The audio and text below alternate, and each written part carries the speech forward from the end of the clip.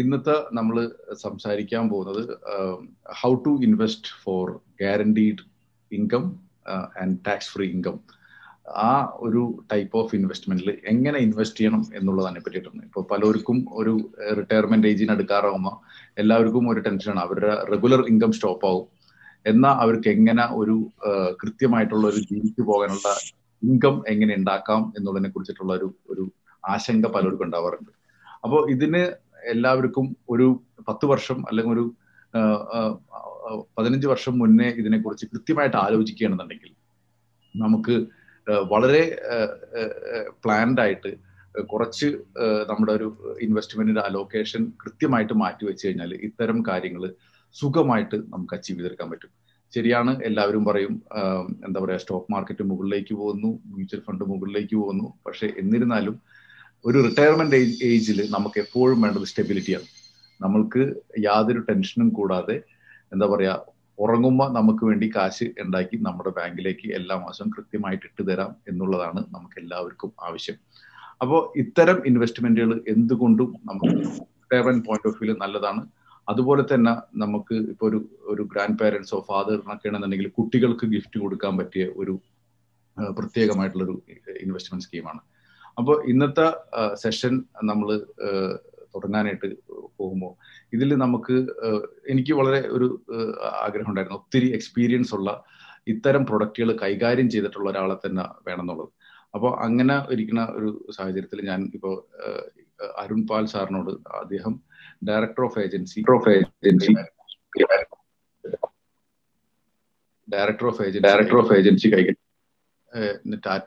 ടാറ്റയിൽ വരുന്നുണ്ട്. ഹലോ, ഇപ്പൊ okay, very good, thank you.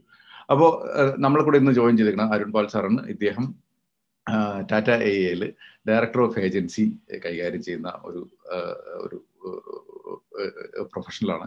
അപ്പോൾ ഇദ്ദേഹത്തിൻ്റെ എൻ്റെ ഒരു എക്സ്പീരിയൻസ് വേണമെങ്കിൽ 15 വർഷത്തോളം ഇൻഷുറൻസ് ഇൻഡസ്ട്രിയിൽ വളരെ എന്താ പറയുക പല റോളുകളിൽ കൈകാര്യം ചെയ്തിട്ടുള്ള ഒരാളാണ്.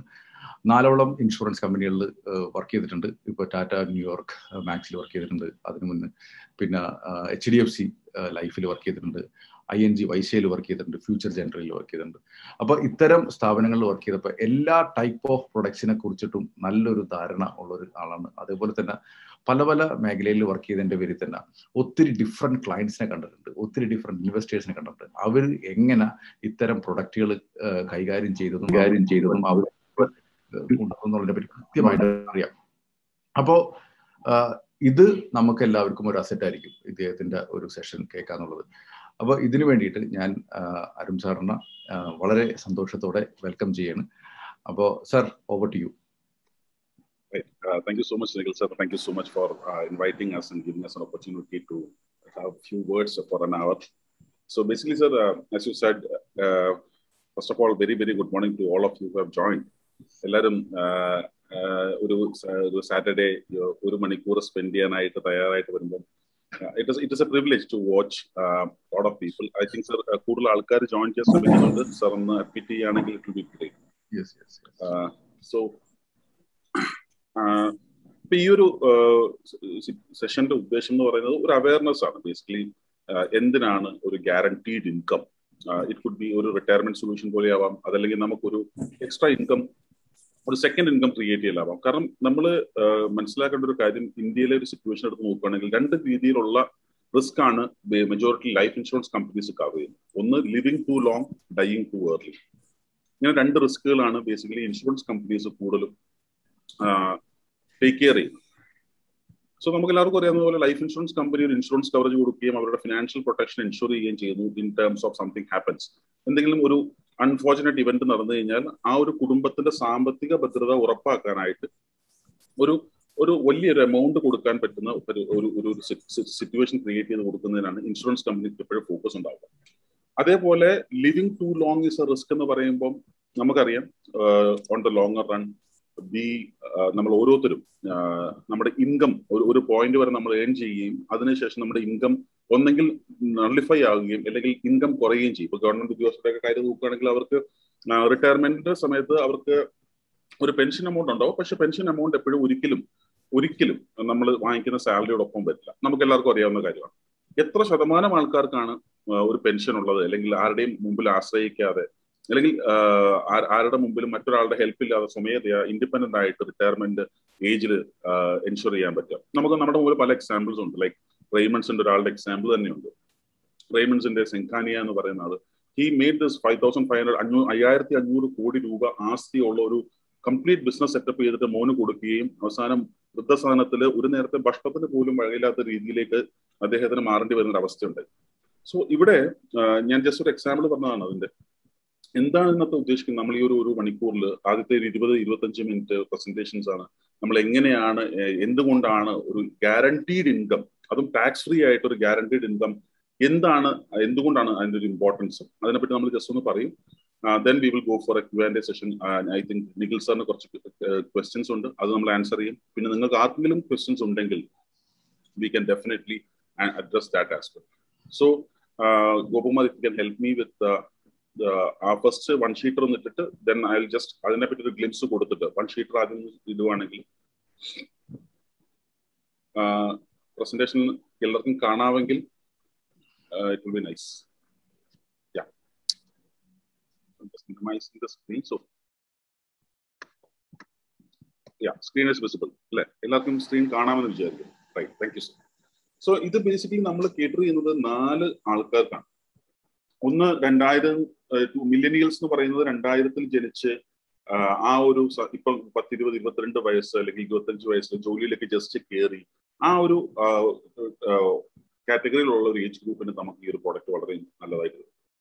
അല്ലെങ്കിൽ ഒരു പ്രോഡക്റ്റ് അല്ലെങ്കിൽ ഈ ഒരു സൊല്യൂഷൻ ആവശ്യമാണ്. അതെന്ന് വെച്ചാൽ എല്ലാ ആൾക്കാർക്കും, യങ് പേരൻസ്, ഇപ്പം കുട്ടികളൊക്കെ ആയി ജസ്റ്റ് ന്യൂ ബോൺ ബേബീസ് ഒക്കെ ഉണ്ട്, അല്ലെങ്കിൽ 5 വയസ്സിൽ താഴെയുള്ള കുട്ടികളുണ്ട്, അല്ലെങ്കിൽ 10 വയസ്സിൽ താഴെയുള്ള കുട്ടികളുണ്ട്. അങ്ങനെയുള്ള ആൾക്കാർക്ക്, യങ് ആയിട്ടുള്ള പേരൻസ് ലൈക്ക് 30-35 വയസ്സുകളുള്ള യങ് പേരൻസിൽ ഈ ഒരു പ്രോഡക്റ്റ് വളരെ അല്ലെങ്കിൽ ഈ ഒരു സൊല്യൂഷൻ വളരെ ഇമ്പോർട്ടന്റ് ആയിട്ട് വരും. റിട്ടയർഡ് ആയിട്ടുള്ള ആൾക്കാർക്ക്, അതേപോലെ HNI, സൂപ്പർ HNI ആയിട്ടുള്ള കസ്റ്റമേഴ്സ്, ഇപ്പം ഞാൻ പറഞ്ഞു നേരത്തെ പറഞ്ഞ സിൻഖാനിയെ പോലുള്ള ആൾക്കാർ ഒരിക്കലും ഒരു റിട്ടയർമെന്റ് സൊല്യൂഷനെ പറ്റി അവർ ആലോചിച്ചിട്ട് പോലും ഉണ്ടാവില്ല. ബട്ട് ഇത് ഇപ്പോഴത്തെ നീഡ് ഓഫ് ദി അവർ ആണ്. എന്തുകൊണ്ടാണെന്ന് വെച്ചാൽ നമുക്ക് അറിയാം ഒരുപാട് വോളറ്റൈലിറ്റി ഉണ്ട് ഒരു സിറ്റുവേഷൻ കൂടിയാണ് നമ്മൾ കടന്നു പോയിക്കൊണ്ടിരിക്കുന്നത്. റൈസിങ് ഇൻഫ്ലേഷനും നമ്മുടെ കോസ്റ്റ് ഓഫ് ലിവിംഗ്, ഇപ്പൊ പെട്രോളിന്റെ വില നമുക്കറിയാം 100 രൂപയിലോട്ട് എത്തിക്കുകയും അല്ലെ, നമ്മൾ ഓരോ ദിവസവും നമ്മൾ പോലും അറിയാതെയാണ് പെട്രോളിന്റെ വില. ഇപ്പൊ നമുക്ക് എല്ലാ ദിവസവും സംഭവിക്കുന്ന ഒരു കാര്യം ആയതുകൊണ്ട് ഇവിടുന്ന് 10 വർഷം കഴിയുമ്പോൾ എന്തായിരിക്കും അതിന്റെ കോസ്റ്റ്? ഒരു മാസം നമുക്ക് എത്ര രൂപ ഉണ്ടെങ്കിൽ നമുക്ക് ആരെയും ആശ്രയിക്കാതെ നമ്മുടെ ബേസിക് റിക്വയർമെന്റ്സ്, എല്ലാ കാര്യങ്ങളും നടന്നില്ലെങ്കിലും ബേസിക് റിക്വയർമെന്റ്സ് നടക്കും.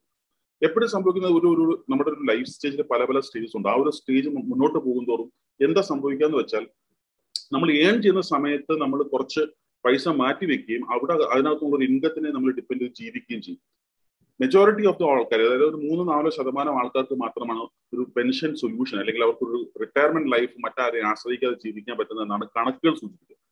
ഇവിടെ എല്ലാ ആൾക്കാർക്കും ഒരു റിട്ടയർമെന്റ് സൊല്യൂഷൻ അല്ലെങ്കിൽ ഒരു ഗ്യാരണ്ടീഡ് ടാക്സ് ഫ്രീ ഇൻകം കിട്ടാനായിട്ട്, ലൈഫ് ലോങ് കിട്ടാം അല്ലെങ്കിൽ ഒരു സ്പെസിഫിക് ടൈമിലേക്ക് കിട്ടാം, ആ രീതിയിലേക്കുള്ള ഒരു സൊല്യൂഷനെ പറ്റിയും നമ്മൾ ഡിസ്കസ് ചെയ്തു. അപ്പൊ എന്തൊക്കെയാണ് നമ്മൾ ഒരു പോയിന്റ് കഴിയുമ്പോഴത്തേക്ക് നമ്മുടെ എക്സ്പെൻസസ്, ചില എക്സ്പെൻസ് കുറയുകയും ചില എക്സ്പെൻസ് കൂടുകയും ചെയ്യും. എന്തൊക്കെ എക്സ്പെൻസ് ആണ് കുറയാൻ സാധ്യത? നമുക്ക് കുട്ടികളുടെ ഫീസ് അടയ്ക്കുന്നതൊക്കെ ഒരു 60 വയസ്സ് കഴിയുമ്പോൾ ചിലപ്പോൾ കുറഞ്ഞു വരുന്നു.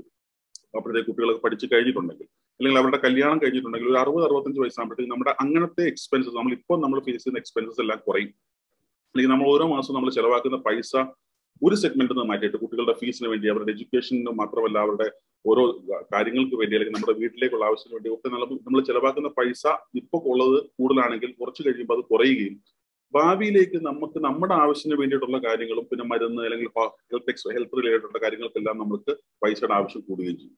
അപ്പൊ ഇപ്പം വേണ്ട അത്രയും പൈസ ഇല്ലെങ്കിൽ പോലും ഇൻഫ്ലേഷൻ, നാണയപ്പെരുപ്പം എന്ന് പറയുന്ന ഒരു ഫാക്ടർ വരുമ്പോൾ ഗ്യാരണ്ടീഡ് ആയിട്ട് ഒരു ടാക്സ് ഫ്രീ ഇൻകം കിട്ടുമ്പോൾ നിങ്ങൾക്ക് ഒരു പീസ് ഓഫ് മൈൻഡ് ഉണ്ടോ? ഏതൊരു കസ്റ്റമറും ആഗ്രഹിക്കുന്നത് ഒരു പീസ് ഓഫ് മൈൻഡ് ആണ്. അവിടെയാണ് ഒരു ഗ്യാരണ്ടീഡ് സൊല്യൂഷൻ. ഇപ്പൊ ഈ ഒരു മീറ്റിംഗിന്റെ പ്രത്യേകത തന്നെ അങ്ങനെയാണ്. ഗ്യാരണ്ടീഡ് ടാക്സ് ഫ്രീ ഇൻകത്തിനെ പറ്റിയിട്ടാണ് നമ്മളിവിടെ ഡിസ്കസ് ചെയ്യുന്നത്. അപ്പം ഇതിനെപ്പറ്റി ജസ്റ്റ് ഒന്ന് സംസാരിക്കാനായിട്ടാണ് ഒരു പ്രസന്റേഷൻ ഉള്ളത്. Goman, if you can take me to the slides. Yeah, we can change the one sheet. നമുക്കറിയാം നമ്മൾ ഒരു വല്ലാത്തൊരു സാഹചര്യത്തിൽ കൂടിയാണ് കടന്നു പോകുന്നത്. ലോകം മൊത്തവും ഈ ഒരു മാസ്ക് ആവരണമൊക്കെ ആയിട്ട് ഇതൊരു നമ്മുടെ ജീവിതത്തിന്റെ ഭാഗമായിട്ട് നമ്മൾ കൊണ്ടു നടക്കാൻ തുടങ്ങിയിട്ട് ഏതാണ്ട് 18 മാസത്തിന് മേലെ. ഇപ്പൊ പതുക്കെ നമ്മൾ റിക്കവറി സ്റ്റേജിലൊക്കെയാണ്, ലോകം മൊത്തം റിക്കവറിയാണ്, കേരളത്തിന്റെ സ്റ്റേജ് ഇച്ചിരി സമയം എടുക്കും കേരളം റിക്കവർ ചെയ്ത് വരാനായിട്ട്. മുന്നോട്ട് പോകുമ്പം നമുക്ക് ഈ ഒരു കാലഘട്ടത്തിനെ ഫിനാൻഷ്യൽ എക്സ്പേർട്സ് പറയുന്നത് വൂക്ക വേൾഡ് എന്ന്. എന്താണ് വൂക്ക വേൾഡ്? വളരെ വോളറ്റൈൽ ആയിട്ടുള്ള, അൺസർട്ടൺ, കോംപ്ലക്സ് ആൻഡ് ആംബിഗസ് ആയിട്ടുള്ള ഒരു സിറ്റുവേഷനിൽ കൂടിയാണ് നമ്മൾ കടന്നു പോകുന്നത്. അപ്പൊ നമ്മൾ എന്താണ് ഈ വൂക്ക വേൾഡിൽ സംഭവിച്ചത്? ഈ വൂക്ക വേൾഡിൽ സംഭവിച്ചത് എന്താണെന്ന് വെച്ചാൽ, ഓരോ വ്യക്തികളെയും, നമ്മൾ ഇപ്പൊ ഈ മീറ്റിംഗിൽ ഇരിക്കുന്ന ഓരോ വ്യക്തികളെയും ഈ വൂക്ക വേൾഡ് ഇമ്പാക്ട് ചെയ്തിട്ടുണ്ട് വളരെ അഡ്വേഴ്സ് ആയിട്ട്. കാരണം നമ്മുടെ ഓരോ ഇൻഡിവിജ്വൽസ്, ഞാനിപ്പോൾ ഇരിക്കുന്നത് എന്റെ വീട്ടിലാണ്, അല്ലെങ്കിൽ നമ്മൾ സാധാരണ ഗതിയിൽ നിഖിൽ സാറിന്റെ ഓഫീസിൽ നടത്തുന്ന മീറ്റിംഗ് ആയിരിക്കും നമ്മൾ അവരവരുടെ വീടുകളിൽ ഇരുന്നിട്ട് പറഞ്ഞു. ഞാൻ കേൾക്കുണ്ടായി സാർ വന്നപ്പം ഒരു NRI sir customer was talking to you, അവർക്ക് ഇങ്ങോട്ട് വരാൻ പറ്റുന്നില്ല, വരേണ്ട ലീവ് ഒക്കെ ഉണ്ടാവും, പക്ഷെ ട്രാവൽ ചെയ്യാൻ പറ്റുന്ന ഒരു സാഹചര്യമല്ല. അപ്പൊ നമ്മൾ ഓരോ ഇൻഡിവിജ്വൽസും, നമ്മുടെ ചുറ്റുവട്ടത്തുള്ള ഓരോ ഓട്ടോറിക്ഷക്കാരനെയും ഓരോ ടാക്സി ഡ്രൈവറെയും ഏത് മേഖല എടുത്താലും എല്ലാവരെയും അഫക്ട് ചെയ്തു. കടകൾക്ക് തുറക്കാൻ സമയം കിട്ടുന്നില്ല, വലിയ വലിയ ഇൻഡസ്ട്രീസിനെ അഫക്ട് ചെയ്തിട്ടുണ്ട്, വലിയ വലിയ ബിസിനസ്സുകാരെ അഫക്ട് ചെയ്തിട്ടുണ്ട്, എൻറ്റയർ വേൾഡിനെ തന്നെ ഈ ഒരു ഇപ്പോഴത്തെ ഒരു കറണ്ട് സെനാരിയോ അഫക്ട് ചെയ്ത് നമുക്ക് ഓരോരുത്തർക്കും അറിയാവുന്ന കാര്യമാണ്. നമ്മളൊക്കെ ഓരോ അതിന്റെ വിക്ടിംസ് ആണ്. അപ്പം ഇത് നമ്മുടെ ഒരു ഗ്ലോബൽ എക്കണോമിക് സ്ലോ ഡൗണിനും കൊണ്ടുവന്നിട്ടുണ്ട്. പക്ഷെ ഇത് ഒരു 20 വർഷം മുമ്പോ അല്ലെങ്കിൽ 10 വർഷം മുമ്പോ നമ്മൾ പ്രതീക്ഷിച്ചിരുന്നില്ല 2021 കോവിഡ് പോലൊരു മഹാമാരി വരുമെന്നും നമ്മൾ അതിനകത്ത് സ്റ്റക്കായി പോകുന്നു, പലരുടെ വരുമാനം തന്നെ നിലച്ചു പോവുകയും അല്ലെങ്കിൽ വരുമാനത്തിന് വൻ കുറവുണ്ടാവുകയും ചെയ്യും നമ്മൾ ആരും വിചാരിച്ചിരുന്നു. 10 വർഷം കഴിഞ്ഞോ 15 വർഷം കഴിഞ്ഞോ 12 വർഷം കഴിഞ്ഞോ ഇനി എന്ത് വരും നമുക്കറിയില്ല. ആ ഒരു സാഹചര്യത്തിലാണ് ഒരു ഗ്യാരണ്ടീഡ് ടാക്സ് ഫ്രീ ഇൻകത്തിന്റെ ഇമ്പോർട്ടൻസ് ഭയങ്കരമായിട്ട് വർദ്ധിക്കുന്നത്. അപ്പൊ ഇതിനെപ്പറ്റിയുള്ള കൂടുതൽ സംശയങ്ങളും കാര്യങ്ങളൊക്കെ നിങ്ങൾക്ക് എപ്പോൾ ചോദിക്കും, ഈ ഒരു സെഷനിൽ തന്നെ ചോദിക്കാം. എന്നെ കൊണ്ട് കഴിയാവുന്നതാണെങ്കിൽ ഞാനത് കൃത്യമായി ആൻസർ തരാം. അതല്ലെങ്കിൽ ഒരു പക്ഷേ നിങ്ങളിലേക്ക് തിരിച്ചു വരാനായിട്ട് I will take the help of Nikhil sir also. അപ്പൊ അറിയാവുന്ന കാര്യങ്ങൾ ഇവിടെ ഡിസ്കസ് ചെയ്യാം. ഇതുമായിട്ട് ബന്ധപ്പെട്ട് നമ്മുടെ ഒരു സർവേ നടത്തുകയുണ്ടായി. ഈ സർവേയിൽ നമുക്ക് നടത്തിയപ്പോൾ നമ്മൾ മനസ്സിലാക്കിയത് എല്ലാ ആൾക്കാരും അവരവരുടെ സ്വന്തം കുടുംബത്തിന്റെ സാമ്പത്തിക ഭദ്രതയെ പറ്റിയും അവരുടെ സ്വന്തം ഹെൽത്തിനെ പറ്റിയുള്ള കൺസേണും അവരുടെ ഭാവിയിലേക്കുള്ള ആവശ്യങ്ങൾ എന്തു തന്നെ സംഭവിച്ചാലും ഒരു മിനിമം ഗ്യാരണ്ടീഡ് എമൗണ്ട് കിട്ടണം എന്നൊരു ഒരു ഫീഡ്ബാക്ക് ആണ് നമുക്ക് കിട്ടിയിട്ടുള്ളത്. അപ്പൊ ഗ്യാരണ്ടി എന്ന വാക്കിന് വില കൂടിയവിടെ, അല്ലെങ്കിൽ ആൾക്കാർക്ക് അതിനകത്തുള്ള പ്രൊട്ടക്ഷൻ, ഒരു ഇൻഷുറൻസ് കവറേജ് വേണം എന്നുള്ളതും, അല്ലെങ്കിൽ ഒരു ഗ്യാരണ്ടി ആയിട്ട് എന്ത് തന്നെ സംഭവിച്ചാലും ഏത് രീതിയിലുള്ള ഒരു സാഹചര്യം നടന്നാലും എനിക്ക് ഇതിൽ കൂടുതൽ എന്ത് ഒരു മഹാമാരി വന്നിരുന്നാൽ പോലും എനിക്ക് എന്തിനാ ഒരു ഗ്യാരണ്ടീഡ് ആയിട്ട് ഇൻകം വേണം എന്ന് 86% ആൾക്കാരാണ് ആവശ്യപ്പെടുന്നത്, അല്ലെങ്കിൽ അവർ അതിനെപ്പറ്റി കൺസേൺഡ് ആയിട്ടുള്ളത്. ഇപ്പം ഈ ഒരു സാഹചര്യത്തിൽ എന്തൊക്കെയാണ് നമുക്കുള്ളത്? ഗ്ലോബൽ എക്കണോമിക് സ്ലോ ഡൗൺ എന്നറിയാം. നമുക്കറിയാം നമ്മൾ കേരളത്തിൽ തന്നെ 10,47,000 കോടി രൂപയുടെ ഫിക്സഡ് ഡെപ്പോസിറ്റ്സ് ആണുള്ളത്. 10,47,000 കോടി. ഇത് ചില രാജ്യങ്ങളിലെ ഒരു കണക്കാണ്. യൂറോപ്യൻ രാജ്യങ്ങളിൽ ഉള്ള ഇൻട്രസ്റ്റ് റേറ്റിന്റെ കഴിഞ്ഞ ഒരു വർഷത്തെ ഫോൾ ആണ്. ഇത് ഒക്ടോബർ 18-ഉം സെപ്റ്റംബർ 9-ആണ് ഇപ്പോഴിവിടെ പിന്നെയും കുറഞ്ഞു. 15 യൂറോപ്പിലുള്ള 10 രാജ്യങ്ങളിൽ നെഗറ്റീവ് ഇൻട്രസ്റ്റ് റേറ്റിലാണ് ഇപ്പൊ നമ്മൾ മുന്നോട്ട് പോയിക്കൊണ്ടിരിക്കുന്നത്. നെഗറ്റീവ് ഇൻട്രസ്റ്റ് നമ്മൾ കൊണ്ട് പൈസ ഇട്ടാൽ നമ്മൾ അങ്ങോട്ട് പൈസ നമ്മുടെ ചാർജ് എടുക്കും. 100 രൂപ ഇട്ട് കഴിഞ്ഞാൽ ഒരു പൈസ അവർ ചാർജ് ചെയ്യും 99.99 പൈസ കിട്ടുന്ന രീതിയിലേക്ക്, അല്ലെങ്കിൽ ഇട്ടതിനെക്കാട്ടി കുറച്ച് തിരിച്ചു കിട്ടുള്ളൂ ഒരു വർഷം. അതായത് പൈസ ബാങ്കിൽ സൂക്ഷിക്കാൻ വേണ്ടി അങ്ങോട്ട് പൈസ കൊടുക്കേണ്ട ഒരു സാഹചര്യമാണ് യൂറോപ്യൻ രാജ്യങ്ങളുള്ളത്. ഇത് യൂറോപ്പിൽ മാത്രമാണോ എന്ന് ചോദിച്ചാൽ അല്ല. ഏഷ്യയിൽ ജപ്പാൻ പോലുള്ള രാജ്യങ്ങൾ ഓൾറെഡി നെഗറ്റീവായി. ഇനി നെഗറ്റീവ് ആണെന്ന് മാത്രമല്ല, ഇന്ത്യയിൽ തന്നെ സാഹചര്യം എടുക്കുകയാണെങ്കിൽ ഓരോ വർഷവും നമുക്ക് പ്രീവിയസ് ഇയർ കിട്ടുന്നതിനെക്കാട്ടിൽ ഇൻട്രസ്റ്റ് റേറ്റിൽ കാര്യമായിട്ടുള്ള ഒരു കുറവ് വരുന്നു. കേരളം ഒരു NRI മാർക്കറ്റും കൂടിയാണ്. കേരളത്തിലെ വർക്ക് ചെയ്യുന്ന ആൾക്കാർ ഉൾപ്പെടെ ഗവൺമെന്റിൽ നിന്ന് റിട്ടയർ ചെയ്യുന്ന ആൾക്കാരൊക്കെ അവരുടെ ഒരു ഫ്യൂച്ചർ ഒന്ന് ബാലൻസ് ചെയ്യുന്നത് ഫിക്സഡ് ഡെപ്പോസിറ്റ് പോലുള്ള ഇൻസ്ട്രുമെന്റ്സ് ഇൻവെസ്റ്റ് ചെയ്തിട്ടാണ്. ഇവിടെ എന്താ സംഭവിക്കുന്നതെന്ന് വെച്ചാൽ, ഈ പറയുന്ന നമുക്കറിയാം 1989-ൽ 16% ഇൻട്രസ്റ്റ് റേറ്റ് ഉണ്ടായിരുന്ന ഒരു സമയമുണ്ട്. അവിടുന്ന് അത് 99 16-ന് 13-ഉം പിന്നെ അത് 10-ഉം ഇപ്പോൾ അത് 7-ഉം 6-ഉം ഒക്കെയാണെന്ന് നമുക്ക് ഓരോരുത്തർക്കും അറിയാം. ഓഫ് കോഴ്സ് ചില കോപ്പറേറ്റീവ് ബാങ്ക്സ് പോലുള്ളത് 12-ഉം 10-ഉം ഒക്കെ കൊടുക്കും നമ്മൾ കേട്ടിട്ടുണ്ട്. പക്ഷെ എത്ര നാൾ കൊടുക്കാൻ പറ്റും നമുക്കറിയില്ല. ഇവിടെ സംഭവിക്കുന്നത് എന്താ, നമുക്ക് ഓരോ 10 വർഷം കൂടുമ്പോഴും 3% വെച്ച് ഇൻട്രസ്റ്റ് റേറ്റിൽ ഒരു ഇടിവുണ്ടായിക്കൊണ്ടിരിക്കുന്നു. ഫിക്സഡ് ഡെപ്പോസിറ്റ്സിന്റെ കാര്യം പറയുകയാണെങ്കിൽ നമുക്ക് ഒരു പക്ഷേ അടുത്ത 10 വർഷം കഴിഞ്ഞ് എന്ത് കിട്ടും നമുക്കറിയില്ല. ചിലപ്പം ഇപ്പൊ ഇങ്ങനെ തുടർന്നേക്കാം. ഇതുവരെയുള്ള കഴിഞ്ഞ 40 വർഷം ട്രെൻഡ് നോക്കുവാണെങ്കിൽ ഓരോ 3 വർഷം കൂടുമ്പോഴും കുറഞ്ഞുകൊണ്ടിരിക്കും. പക്ഷെ നമുക്കറിയില്ല ഇനി കുറയുമെന്ന്. പക്ഷെ കുറയാനാണ് സാധ്യത. അതേപോലെ തന്നെയാണ് ബോണ്ട് റേറ്റ്സിന്റെ കാര്യത്തിലും ഒരു വൻ ഇടിവ്, അതായത് ഗവൺമെന്റ് ഓഫ് ഇന്ത്യ കൊടുക്കുന്ന ബോണ്ട് റേറ്റിലൊക്കെ വൻ ഇടിവ് സംഭവിക്കും. അപ്പൊ ഇവിടെ വല്ലാതെ ഒരു റെഗുലർ ഇൻകത്തിന്റെയും അല്ലെങ്കിൽ ഒരു ലംസം എമൗണ്ട് നമുക്കൊരു കിട്ടേണ്ടതായ ഒരു വളരെ അത്യാവശ്യമായിട്ടൊരു സാഹചര്യം വരികയാണ്. അത് ഗ്യാരണ്ടി ടാക്സ് ഫ്രീ ആയിട്ട് കിട്ടുകയാണെങ്കിൽ റെഗുലർ ആയിട്ട് എല്ലാ മാസവും അല്ലെങ്കിൽ എല്ലാ വർഷവും കിട്ടുക എന്നുള്ളത് വളരെ നല്ലൊരു ഓപ്പർച്യൂണിറ്റി ആയിട്ട് വേണം നമ്മൾ ഓരോരുത്തരും കണക്കാക്കാൻ. കാരണം നമുക്ക് ഗ്യാരണ്ടീഡ് ആണ്. അതായത് ഇന്ന് ഞാൻ പറയുന്ന എമൗണ്ട് ഒരു പക്ഷെ 10,822 രൂപയാണ് എന്ന് വിചാരിക്കുക. നമ്മളിപ്പോ സംസാരിക്കുന്ന ഈ ഡേറ്റിൽ നമ്മൾ സംസാരിക്കുന്ന ഈ പറയുന്ന ജൂലൈ 31 ശനിയാഴ്ച നമ്മൾ സംസാരിക്കുമ്പോൾ ഞാൻ നിങ്ങളോട് പറയുന്ന ഒരു കസ്റ്റമർ എന്നുള്ള രീതിയിലും 10,822 രൂപ തരും എല്ലാ മാസവും എന്ന് പറഞ്ഞാൽ അത് 20 വർഷത്തേക്ക് തരും, അല്ലെങ്കിൽ 25 വർഷത്തേക്ക് തരും, 30 വർഷത്തേക്ക് തരും എന്ന് പറഞ്ഞാൽ എല്ലാ മാസവും 10,822 രൂപ 1 രൂപ കൂടാതെയോ 1 രൂപ കുറയാതെയോ നിങ്ങളുടെ കയ്യിൽ കിട്ടിക്കൊണ്ടേയിരിക്കും. Going to the next slide. അപ്പോൾ നമുക്കൊരു അത്യാവശ്യം എന്ന് വെച്ചാൽ നമുക്ക് നിങ്ങളുടെ പൈസ, നിങ്ങൾ ഇൻവെസ്റ്റ് ചെയ്യുന്ന ഓരോ ആൾക്കാരുടെയും പൈസ is guaranteed from day one. Long term ഗ്യാരണ്ടിയിൽ invest ചെയ്തിട്ടാണ് നമ്മൾ ഈ ഒരു പെർഫോമൻസ് അല്ലെങ്കിൽ ഈ ഒരു ഗ്യാരണ്ടി നമുക്ക് പറയാൻ കൊടുക്കുന്നത്. അതായത് ഓരോ നമുക്ക് ഈ പൈസ എല്ലാം കൂടെ FD നമ്മൾ ഒരുമിച്ച് കൊണ്ട് ഇൻവെസ്റ്റ് ചെയ്യണം എന്നുണ്ടെങ്കിൽ നമുക്ക് 5 വർഷമായിട്ട് ഇൻവെസ്റ്റ് ചെയ്യാം, 6 വർഷമായിട്ട് ഇൻവെസ്റ്റ് ചെയ്യാം, അല്ലെങ്കിൽ 10 വർഷമായിട്ട് ഇൻവെസ്റ്റ് ചെയ്യാം. എല്ലാ കമ്പനിക്കും ഇങ്ങനത്തെ ഓപ്ഷൻസ് ഉണ്ടാവും. അപ്പൊ ഇത് പക്ഷേ ഏറ്റവും മനസ്സിലാക്കേണ്ട ഒരു കാര്യം എന്ന് പറയുന്നത് ഗ്യാരണ്ടി ആയിട്ട് നമുക്ക് ഗ്യാരണ്ടി ആയിട്ട് ഇത് കൊടുക്കാനുള്ള അല്ലെങ്കിൽ ആ ഒരു എമൗണ്ട് നമുക്ക് കിട്ടാനുള്ളത് വളരെ വളരെ ഇമ്പോർട്ടന്റ് ആണ് ഇപ്പോഴത്തെ ഒരു കറണ്ട് ഈ ഒരു സിറ്റുവേഷൻ. മൂവിങ് ഓൺ, എങ്ങനെയാണ് നമ്മൾ ഗ്യാരണ്ടി, ഇതിനെപ്പറ്റി ഒരു പക്ഷേ നിങ്ങൾക്ക് സംശയം ഉണ്ടോ എങ്ങനെയാണ് നമ്മൾ ഗ്യാരണ്ടി കൊടുക്കുക? ഒന്ന് നമ്മുടെ ഇൻവെസ്റ്റ്മെന്റ് എക്സ്പേർട്സും അവർ വളരെ ലോങ് ടേം ഗവൺമെന്റ് ബോൺസിൽ 40 ഇയേഴ്സ് വരുന്ന ഗവൺമെന്റ് ബോൺസിൽ വളരെ ഹൈ ഇൻട്രസ്റ്റ് റേറ്റ് ഓൾറെഡി നമ്മൾ വലിയൊരു എമൗണ്ട് ഇൻവെസ്റ്റ് ചെയ്ത് വെച്ചിട്ടുണ്ട്. ഇപ്പൊ നമുക്ക് തന്നെ പണ്ടൊരു പ്രോഡക്റ്റ് ഉണ്ടായിരുന്നു, ആ പ്രോഡക്റ്റിന് പണ്ട് കൊടുത്തുകൊണ്ട റിട്ടേൺസ് കഴിഞ്ഞൊരു 3 വർഷമായിട്ട് കൊടുക്കാൻ പറ്റുന്നില്ല. അപ്പൊ പക്ഷെ എടുത്ത സമയത്ത് എന്ത് റിട്ടേൺസ് ആണോ കൊടുത്തുകൊണ്ടിരുന്നത് അത് ഇപ്പോഴും കിട്ടിക്കൊണ്ടേയിരിക്കും. അപ്പൊ ഇതേപോലെ നമ്മൾ എൻട്രി ചെയ്യുന്ന സമയത്ത് നമുക്ക് എന്താണോ പറയുന്നത്, കാരണം ഈ ഒരു കാറ്റഗറിയിൽ വരുന്ന പ്രോഡക്ട്സ് എന്ന് പറയുന്നത് നോൺ പാർട്ടിസിപ്പേറ്റിംഗ് പ്ലാൻസ് ആണ്. നോൺ പാർട്ടിസിപ്പേറ്റിംഗ് പ്ലാൻസിന്റെ പ്രത്യേകത എന്താണ്? നമ്മൾ എന്താണോ പറയുന്നത് ഒരു പോളിസി കോൺട്രാക്റ്റിൽ, ഏതൊരു കമ്പനിയുടെ ആയിക്കോട്ടെ, ഈ ഒരു പോളിസി കോൺട്രാക്റ്റിൽ എന്താണ് നമ്മൾ ഓഫർ ചെയ്യുന്നത് അത് ഗ്യാരണ്ടീഡ് ആയിട്ട് കൊടുത്തുകൊണ്ടിരിക്കും. ബിക്കോസ് വി ഹാവ് IRDA അല്ലെങ്കിൽ അങ്ങനത്തെ റെഗുലേറ്ററി അതോറിറ്റി ഉണ്ട്. Of course companies are very sound. അത്രയും പൈസ നമ്മൾ ഇൻവെസ്റ്റ് ചെയ്തിട്ട് അതിനകത്ത് കൊടുക്കാൻ പറ്റും. നാളെ ഒരു പോയിന്റ് കഴിയുമ്പോൾ നമുക്ക് ഇത്ര എക്സ് എമൗണ്ട് കൊടുത്തു കഴിയുമ്പോൾ പിന്നെ നമുക്കത് കൊടുക്കാൻ പറ്റാത്ത ഒരു സാഹചര്യം വരും. അപ്പൊ നമ്മൾ റേറ്റ് കുറയ്ക്കേണ്ടി വരും. നമ്മൾ തന്നെ പലപ്പോഴും ഇതിനു മുമ്പ് റേറ്റ് കുറയ്ക്കേണ്ടതായി വന്നിട്ടുണ്ട്. ഹൈ ക്വാളിറ്റി ഇൻസ്ട്രുമെന്റ്സ് നമ്മൾ ഇൻവെസ്റ്റ് ചെയ്യുന്നുണ്ട്, ലോക്കിംഗ് ഇൻട്രസ്റ്റ് റേറ്റിൽ നമ്മൾ ഇൻവെസ്റ്റ് ചെയ്യുന്നുണ്ട്. സോ ഇങ്ങനെ പല മേഖലകളിൽ ഇൻവെസ്റ്റ് ചെയ്തിട്ടാണ് നമ്മൾ ഈ ഗ്യാരണ്ടി ഒരു കസ്റ്റമർ എൻഷുർ ചെയ്യുന്നത്. എല്ലാ കമ്പനിയുടെയും IRDA അത് എൻഷുർ ചെയ്യുന്നുണ്ട്. മൂവിങ് ഓൺ,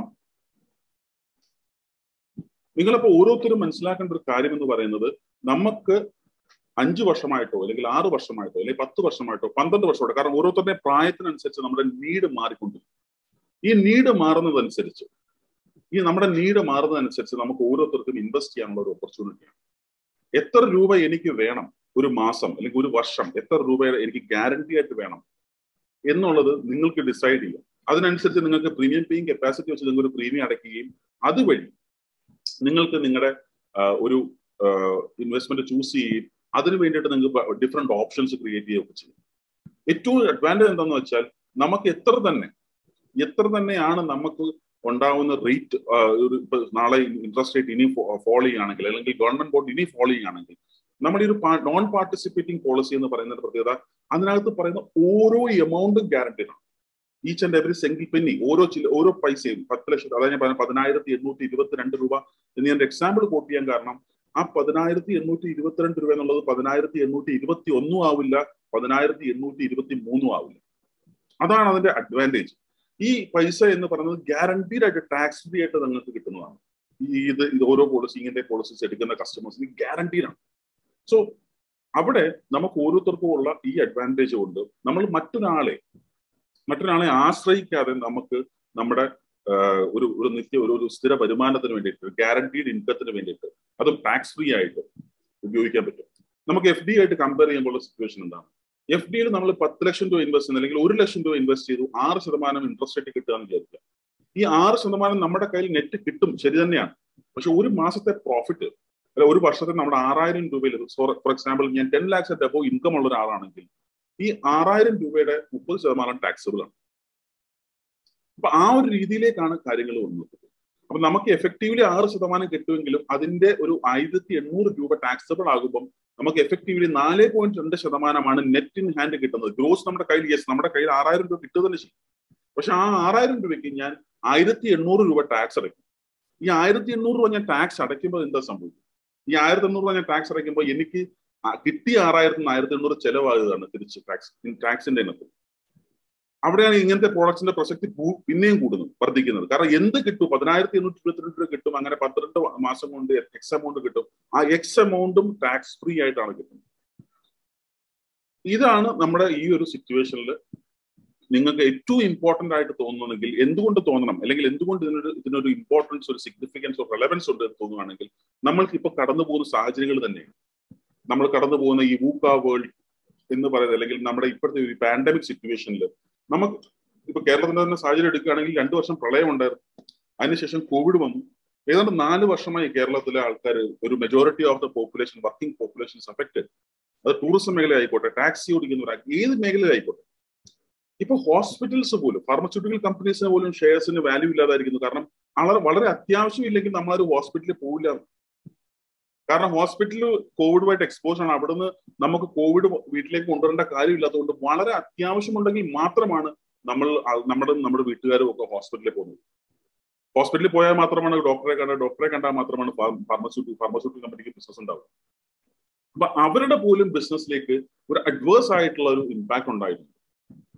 അപ്പൊ ഈ ഒരു സാഹചര്യത്തിൽ നമുക്ക് നിർബന്ധമായിട്ടും ഒരു ഗ്യാരണ്ടീഡ് എമൗണ്ട്, അതും ടാക്സ് ഫ്രീ ആയിട്ട് കിട്ടുവാണെങ്കിൽ അതൊരു വലിയ ബ്ലെസ്സിങ് ആണ്. ഇപ്പൊ നമുക്ക് അങ്ങനത്തെ ഒരു ഓപ്പർച്യൂണിറ്റി ഉണ്ട്.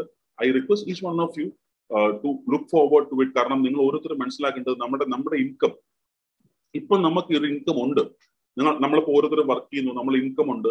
ആ ഇൻകത്തിന്റെ ഒരു പോർഷൻ എടുത്തിട്ട്, കാരണം ലൈഫ് എക്സ്പെക്ടൻസി എന്ന് പറയുന്ന ഒരു ഫാക്ടർ, എത്ര കാലം കേരളത്തിലെ ആൾക്കാർ ജീവിച്ചിരിക്കുന്നു, 82 മേലെയാണ് കേരളത്തിന്റെ ലൈഫ് എക്സ്പെക്ടൻസി.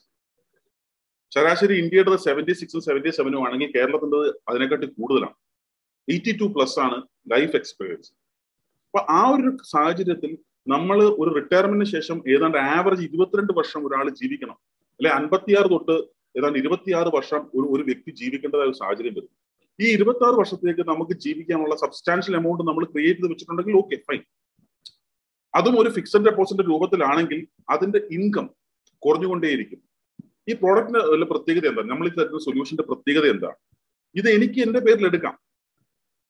എനിക്ക് എന്റെ പേരിൽ എടുത്തിട്ട് എനിക്ക് അതിന്റെ ഇൻകം കൊണ്ട് കുട്ടികളുടെ ചെലവ് നടത്താം, എന്റെ കുട്ടികളുടെ ഫീസ് അടയ്ക്കാം, അതെനിക്ക് ചെയ്തുകൊണ്ടേയിരിക്കാം. ആ കുട്ടികളുടെ പഠിത്തത്തിന് ശേഷം ആ പൈസ എനിക്ക് വേണ്ടി തന്നെ യൂസ് ചെയ്യാം, എന്നിട്ട് എന്റെ റിട്ടയർമെന്റ് ബെനിഫിറ്റ് ആയിട്ട് യൂസ് ചെയ്യാം, അല്ലെങ്കിൽ ഒരു സെക്കൻഡ് ഇൻകം ആയിട്ട് യൂസ് ചെയ്യാം. എനിക്ക് ഇതെല്ലാം യൂസ് ചെയ്തതിനു ശേഷം എന്റെ കാലശേഷം എന്റെ വൈഫിന് ഈ പൈസ കിട്ടുന്ന രീതിയിലോട്ട് പ്ലാൻ ചെയ്യും. അതിനുശേഷം കുട്ടികൾക്ക് കിട്ടുന്നത്, സപ്പോസ് ഒരു 30-35 വർഷത്തേക്ക് എനിക്ക് പൈസ ഗ്യാരണ്ടീഡ് ആയിട്ട് വേണമെന്ന് തീരുമാനിക്കുകയാണെങ്കിൽ ഈ 35 വർഷവും ഇത് കിട്ടിക്കൊണ്ടിരിക്കും. ഞാൻ ഉണ്ടോ ഇല്ലയോ എന്നുള്ളത് ഇമ്മെറ്റീരിയലാണ്. ഞാൻ ഉള്ളപ്പോൾ എനിക്ക് കിട്ടും. എന്റെ കാലശേഷം നോമിനി ആരാണോ, വൈഫാണെങ്കിൽ വൈഫിന് കിട്ടും. വൈഫിന് ശേഷം 2 മക്കളോട്ട് 2 മക്കൾക്കും നീതിച്ച് കിട്ടിക്കൊണ്ടിരിക്കും. ലീഗൽ ഹെയർഷിപ്പ് എന്ന് വെച്ചാൽ 35 വർഷത്തേക്ക് നമുക്ക് ഇൻകം വേണമെന്ന് നമ്മൾ തീരുമാനിക്കണം. നിങ്ങൾക്ക് അതിനുള്ള ഓപ്ഷൻ ഉണ്ട്. ഒരുപാട് ഫ്ലെക്സിബിലിറ്റി ഉണ്ട് ഇങ്ങനത്തെ പ്രോഡക്ട്സ്. എന്താണ് ആ ഫ്ലെക്സിബിലിറ്റി? നമുക്ക് എത്ര വർഷത്തേക്ക് അടയ്ക്കണം? 5 വർഷം അടയ്ക്കണോ, 12 വർഷം അടയ്ക്കണോ നിങ്ങൾക്ക് തീരുമാനിക്കാം. എത്ര വർഷം കഴിഞ്ഞിട്ട് നിങ്ങൾക്ക് പൈസ വേണം? 40 വയസ്സുള്ളവർക്ക് 46 തൊട്ട് പൈസ വേണോ, അല്ലെങ്കിൽ 40 വയസ്സുള്ളവർക്ക് 53-ാമത്തെ വയസ്സ് തൊട്ട് പൈസ മതിയോ? നിങ്ങൾക്ക് ചൂസ് ചെയ്യാം. ഒരുപാട് ഫ്ലെക്സിബിലിറ്റി ഉണ്ട്. അതേപോലെ തന്നെ നിങ്ങൾക്ക് ഒരു ദിവസം അല്ലെങ്കിൽ ആ ഒരു വർഷത്തിൽ പൈസ കിട്ടുന്നത് ഒരു മാസത്തിൽ ഒരിക്കലായിട്ട് കിട്ടണോ, അതോ എല്ലാ വർഷവും ഒരുമിച്ച് ഒരു ബൾക്ക് എമൗണ്ട് ആയിട്ട് കിട്ടിയാൽ മതിയോ? അതിനുള്ള ഓപ്പർച്യൂണിറ്റി ഉണ്ട്. ഇനീഷ്യലി ആദ്യത്തെ നമ്മുടെ ആ പോളിസി ടേം, ആദ്യത്തെ 10 വർഷം നിങ്ങൾ ചൂസ് ചെയ്യണം, അല്ലെങ്കിൽ 5 വർഷത്തേക്ക് നിങ്ങൾ ഒരു പോളിസി ടേം എടുക്കണമെങ്കിൽ അത്ര വർഷം നമുക്ക് കവറേജ് ഉണ്ട്. അതിനുശേഷം നിങ്ങൾക്ക് ഇൻകം പീരീഡ് സ്റ്റാർട്ട് ചെയ്യും. ഇൻകം പീരീഡ് സ്റ്റാർട്ട് ചെയ്യുന്ന പറയുമ്പോൾ 20 വർഷം തൊട്ട് 45 വർഷം വരെയുള്ള ഇൻകം പീരീഡിനുള്ള ഓപ്ഷൻ ഉണ്ട്. ഈ 20 വർഷം മതിയെങ്കിൽ 20 വർഷം, 20 വർഷം അല്ലെങ്കിൽ 25 വർഷം. അത് 5ന്റെ മൾട്ടിപ്പിൾസ് നമുക്ക് ഇൻകം പീരീഡ് ചൂസ് ചെയ്യാനുള്ള ഓപ്പർച്യൂണിറ്റി. എങ്ങനെയാണ് ഈ 5ന്റെ മൾട്ടിപ്പിൾസ് ഇൻകം പീരീഡ് ചൂസ് ചെയ്യേണ്ട ഓപ്പർച്യൂണിറ്റി? ഉദാഹരണത്തിന് എനിക്കിപ്പോൾ 40 വയസ്സായി, 41 വയസ്സായി. ഞാൻ 10 വർഷത്തേക്ക് ഒരു പോളിസിയുടെ കാലാവധി എടുക്കുകയാണ്. ഈ 10 വർഷം എനിക്ക് ഇൻഷുറൻസ് കവറേജ് ഉണ്ട്. ഞാൻ പ്രീമിയം 10 വർഷം കൊണ്ട് അടയ്ക്കുന്നു. 52-ാമത്തെ വയസ്സ് തൊട്ട് എനിക്ക് ഗ്യാരണ്ടീഡ് ആയിട്ട് ഒരു എമൗണ്ട് കിട്ടിക്കൊണ്ടേയിരിക്കും അടുത്ത 40 വർഷത്തേക്ക്. കാരണം പോളിസിയുടെ കാലാവധിയും ഇൻകം ടേമും കൂടെ കൂട്ടുമ്പോൾ 50 വർഷം കടക്കാൻ പാടില്ല എന്നൊരു കണ്ടീഷൻ മാത്രമേ ഉള്ളൂ. അതല്ല, എനിക്ക് 52 വയസ്സ് തൊട്ട് ഞാൻ പറയുകയാണെങ്കിൽ എനിക്ക് 30 അതായത് 82 വയസ്സ് വരെ ശരാശരി കേരളത്തിന്റെ ഒരു ലൈഫ് എക്സ്പീരിയൻസ് വെച്ചിട്ട് 82 വയസ്സ് വരെ വേണമെങ്കിൽ 30 വർഷത്തേക്ക് വെക്കാം. 30 വർഷവും ഞാൻ എനിക്ക് ഗ്യാരണ്ടീഡ് ഇൻകം ടാക്സ് ഫ്രീ ആയിട്ട് കിട്ടുകയും അതിനുശേഷം ഗ്യാരണ്ടീഡ് ഇൻകം ടാക്സ് ഫ്രീ ആയിട്ട് കിട്ടുന്നത് എനിക്ക് മന്ത്ലി എടുക്കാം, അതല്ലെങ്കിൽ വർഷത്തിൽ ഒരിക്കൽ എടുക്കാം. അങ്ങനെ കിട്ടുകയും അവിടുന്ന് ആ ഒരു സ്ഥലത്ത് നിന്ന് നമുക്ക് മാറി എന്റെ ഇൻകം ടേം മൊത്തം ഞാൻ പൈസ കിട്ടിക്കഴിയുമ്പോഴത്തേക്ക് എനിക്കത് ക്ലിയർ ആയിട്ട് ഒരു ആ ബൾക്ക് എമൗണ്ട് ഞാൻ ഈ 10 വർഷം കൊണ്ട് എത്രയാണോ അടച്ചത് ആ എമൗണ്ട് എനിക്ക് തിരിച്ചു കിട്ടുകയും ചെയ്യും ഞാൻ ജീവിച്ചിരിപ്പുണ്ട്. ഇല്ലെങ്കിൽ ഈ പൈസ ജീവിച്ചിരിക്കുന്ന എന്റെ കാലശേഷം എന്റെ വൈഫിന് കിട്ടുന്നു, അതിനുശേഷം 2 മക്കൾക്ക് വീതിച്ച് കിട്ടുന്നു. ആ ഒരു രീതിയിലാണെങ്കിൽ ഈ 2 മക്കളും വാങ്ങിച്ചതിന് ശേഷം ആ പൈസ ഞാൻ അടച്ച പൈസയും അവർക്ക് തന്നെ തിരിച്ചു കിട്ടും. ഇതാണ് ഇങ്ങനത്തെ സൊല്യൂഷൻസിന്റെ ഒരു പ്രത്യേകത. അപ്പൊ വളരെ ഗ്യാരണ്ടീഡ് ആയിട്ടൊരു ടാക്സ് ഫ്രീ ഇൻകം. നമുക്കറിയാം നമ്മുടെ സാഹചര്യങ്ങൾ നമ്മൾ എങ്ങനെയാ നമ്മൾ ഈ പറയുന്ന ഒരു പോപ്പുലേഷൻ നമുക്കറിയാം 89കളിലും 90കളിലും 99കളിലും ഒക്കെ നമ്മൾ ജീവിച്ചവരാണ്. അല്ലെങ്കിൽ ഈ 2000 ഒക്കെ നമ്മൾ കണ്ടതാണ്. നമ്മൾ ഗ്ലോബൽ എക്കണോമിക് സ്ലോ ഡൗൺ കണ്ടിട്ടുണ്ട്. പല ഇപ്പം മോണിറ്റൈസേഷൻ വന്നപ്പോൾ സ്ലോ ഡൗൺ കണ്ടിട്ടുണ്ട്. ഇവിടെ നിന്നൊക്കെ നമ്മൾ ഇന്ത്യ റിക്കവർ ചെയ്ത് വന്നിട്ടുണ്ട്. അല്ലെങ്കിൽ നമുക്ക് പല ഡിഫറെന്റ് ഓപ്ഷൻസ് ഉണ്ടാവും. പക്ഷെ ഇതിനകത്തൊരു ഗ്യാരണ്ടി, ഒരു പീസ് ഓഫ് മൈൻഡ്, അതാണ് ഈ ഒരു പ്രോഡക്റ്റ് ഓഫർ ചെയ്യുന്നത്. ഇത്രയും കാര്യങ്ങളാണ് സർ എനിക്ക് പറയാനുള്ളത്. ബാക്കി I know that you have Govan, you can just take it out, no problem. I think it is over to you now. I think you have few questions that has to be answered. Sir, I think you're on mute. Okay, ഞാൻ ഇത് കേട്ടിരുന്നപ്പോൾ ഞാനും മ്യൂട്ടിലിട്ട് പോയി, sorry. Okay, thank you so much. I think it's A great information pass down. എനിക്ക് വളരെ എല്ലാവർക്കും കിട്ടിയെന്നു. ഇതിൽ just ഒരു ക്യൂരിയോസിറ്റിക്ക് ഞാൻ ചോദിക്കുകയാണ്. ഇപ്പോൾ നമുക്കൊരു എക്സാമ്പിൾ ആയിട്ടൊന്ന് കാണിക്കാൻ പറ്റുന്നത്, കാരണം നമ്മൾ മലയാളികൾക്ക് ഇനി ഇത്ര ഇട്ട് കഴിഞ്ഞാൽ എത്ര കിട്ടും എന്നുള്ളൊരു ചോദ്യം നമുക്ക് എല്ലാവർക്കും ഉണ്ട്. അപ്പോൾ അങ്ങനെ ഇപ്പൊ നമ്മൾ മാരുതിയുടെ അഡ്വർടൈസ്മെന്റ് ആണല്ലേ, ഫീച്ചേഴ്സ് എല്ലാം പറഞ്ഞ് എത്ര മൈലേജ് കിട്ടുമെന്ന് ചോദിക്കില്ലേ, അതേമാതിരി നമ്മള് ഞാനടക്കമുള്ള എല്ലാ മലയാളികളെ ഇഷ്ടം എന്ന് വെച്ചാൽ, ഞാനിപ്പോ 5 ലക്ഷം രൂപ ഒരു 10 കൊല്ലത്തിൽ കിട്ടി കഴിഞ്ഞാൽ എനിക്ക് 15ാമത്തെ കൊല്ലം അല്ലെങ്കിൽ 11ാമത്തെ കൊല്ലം തുടങ്ങിയിട്ട് എത്ര രൂപ കിട്ടും എന്നുള്ളത് ഒരു എക്സാമ്പിൾ ആയിട്ട് ഒരു എക്സൽ ഷീറ്റിലായിട്ട് കാണിച്ചാൽ മതി. അത് കാണണമെന്നുണ്ടെങ്കിൽ നമ്മൾ ഈ ഇരിക്കുന്ന എല്ലാവരുടെ ഒരു എനർജി ഒന്ന് പൊന്തും. Govan, if you can share that. Yes.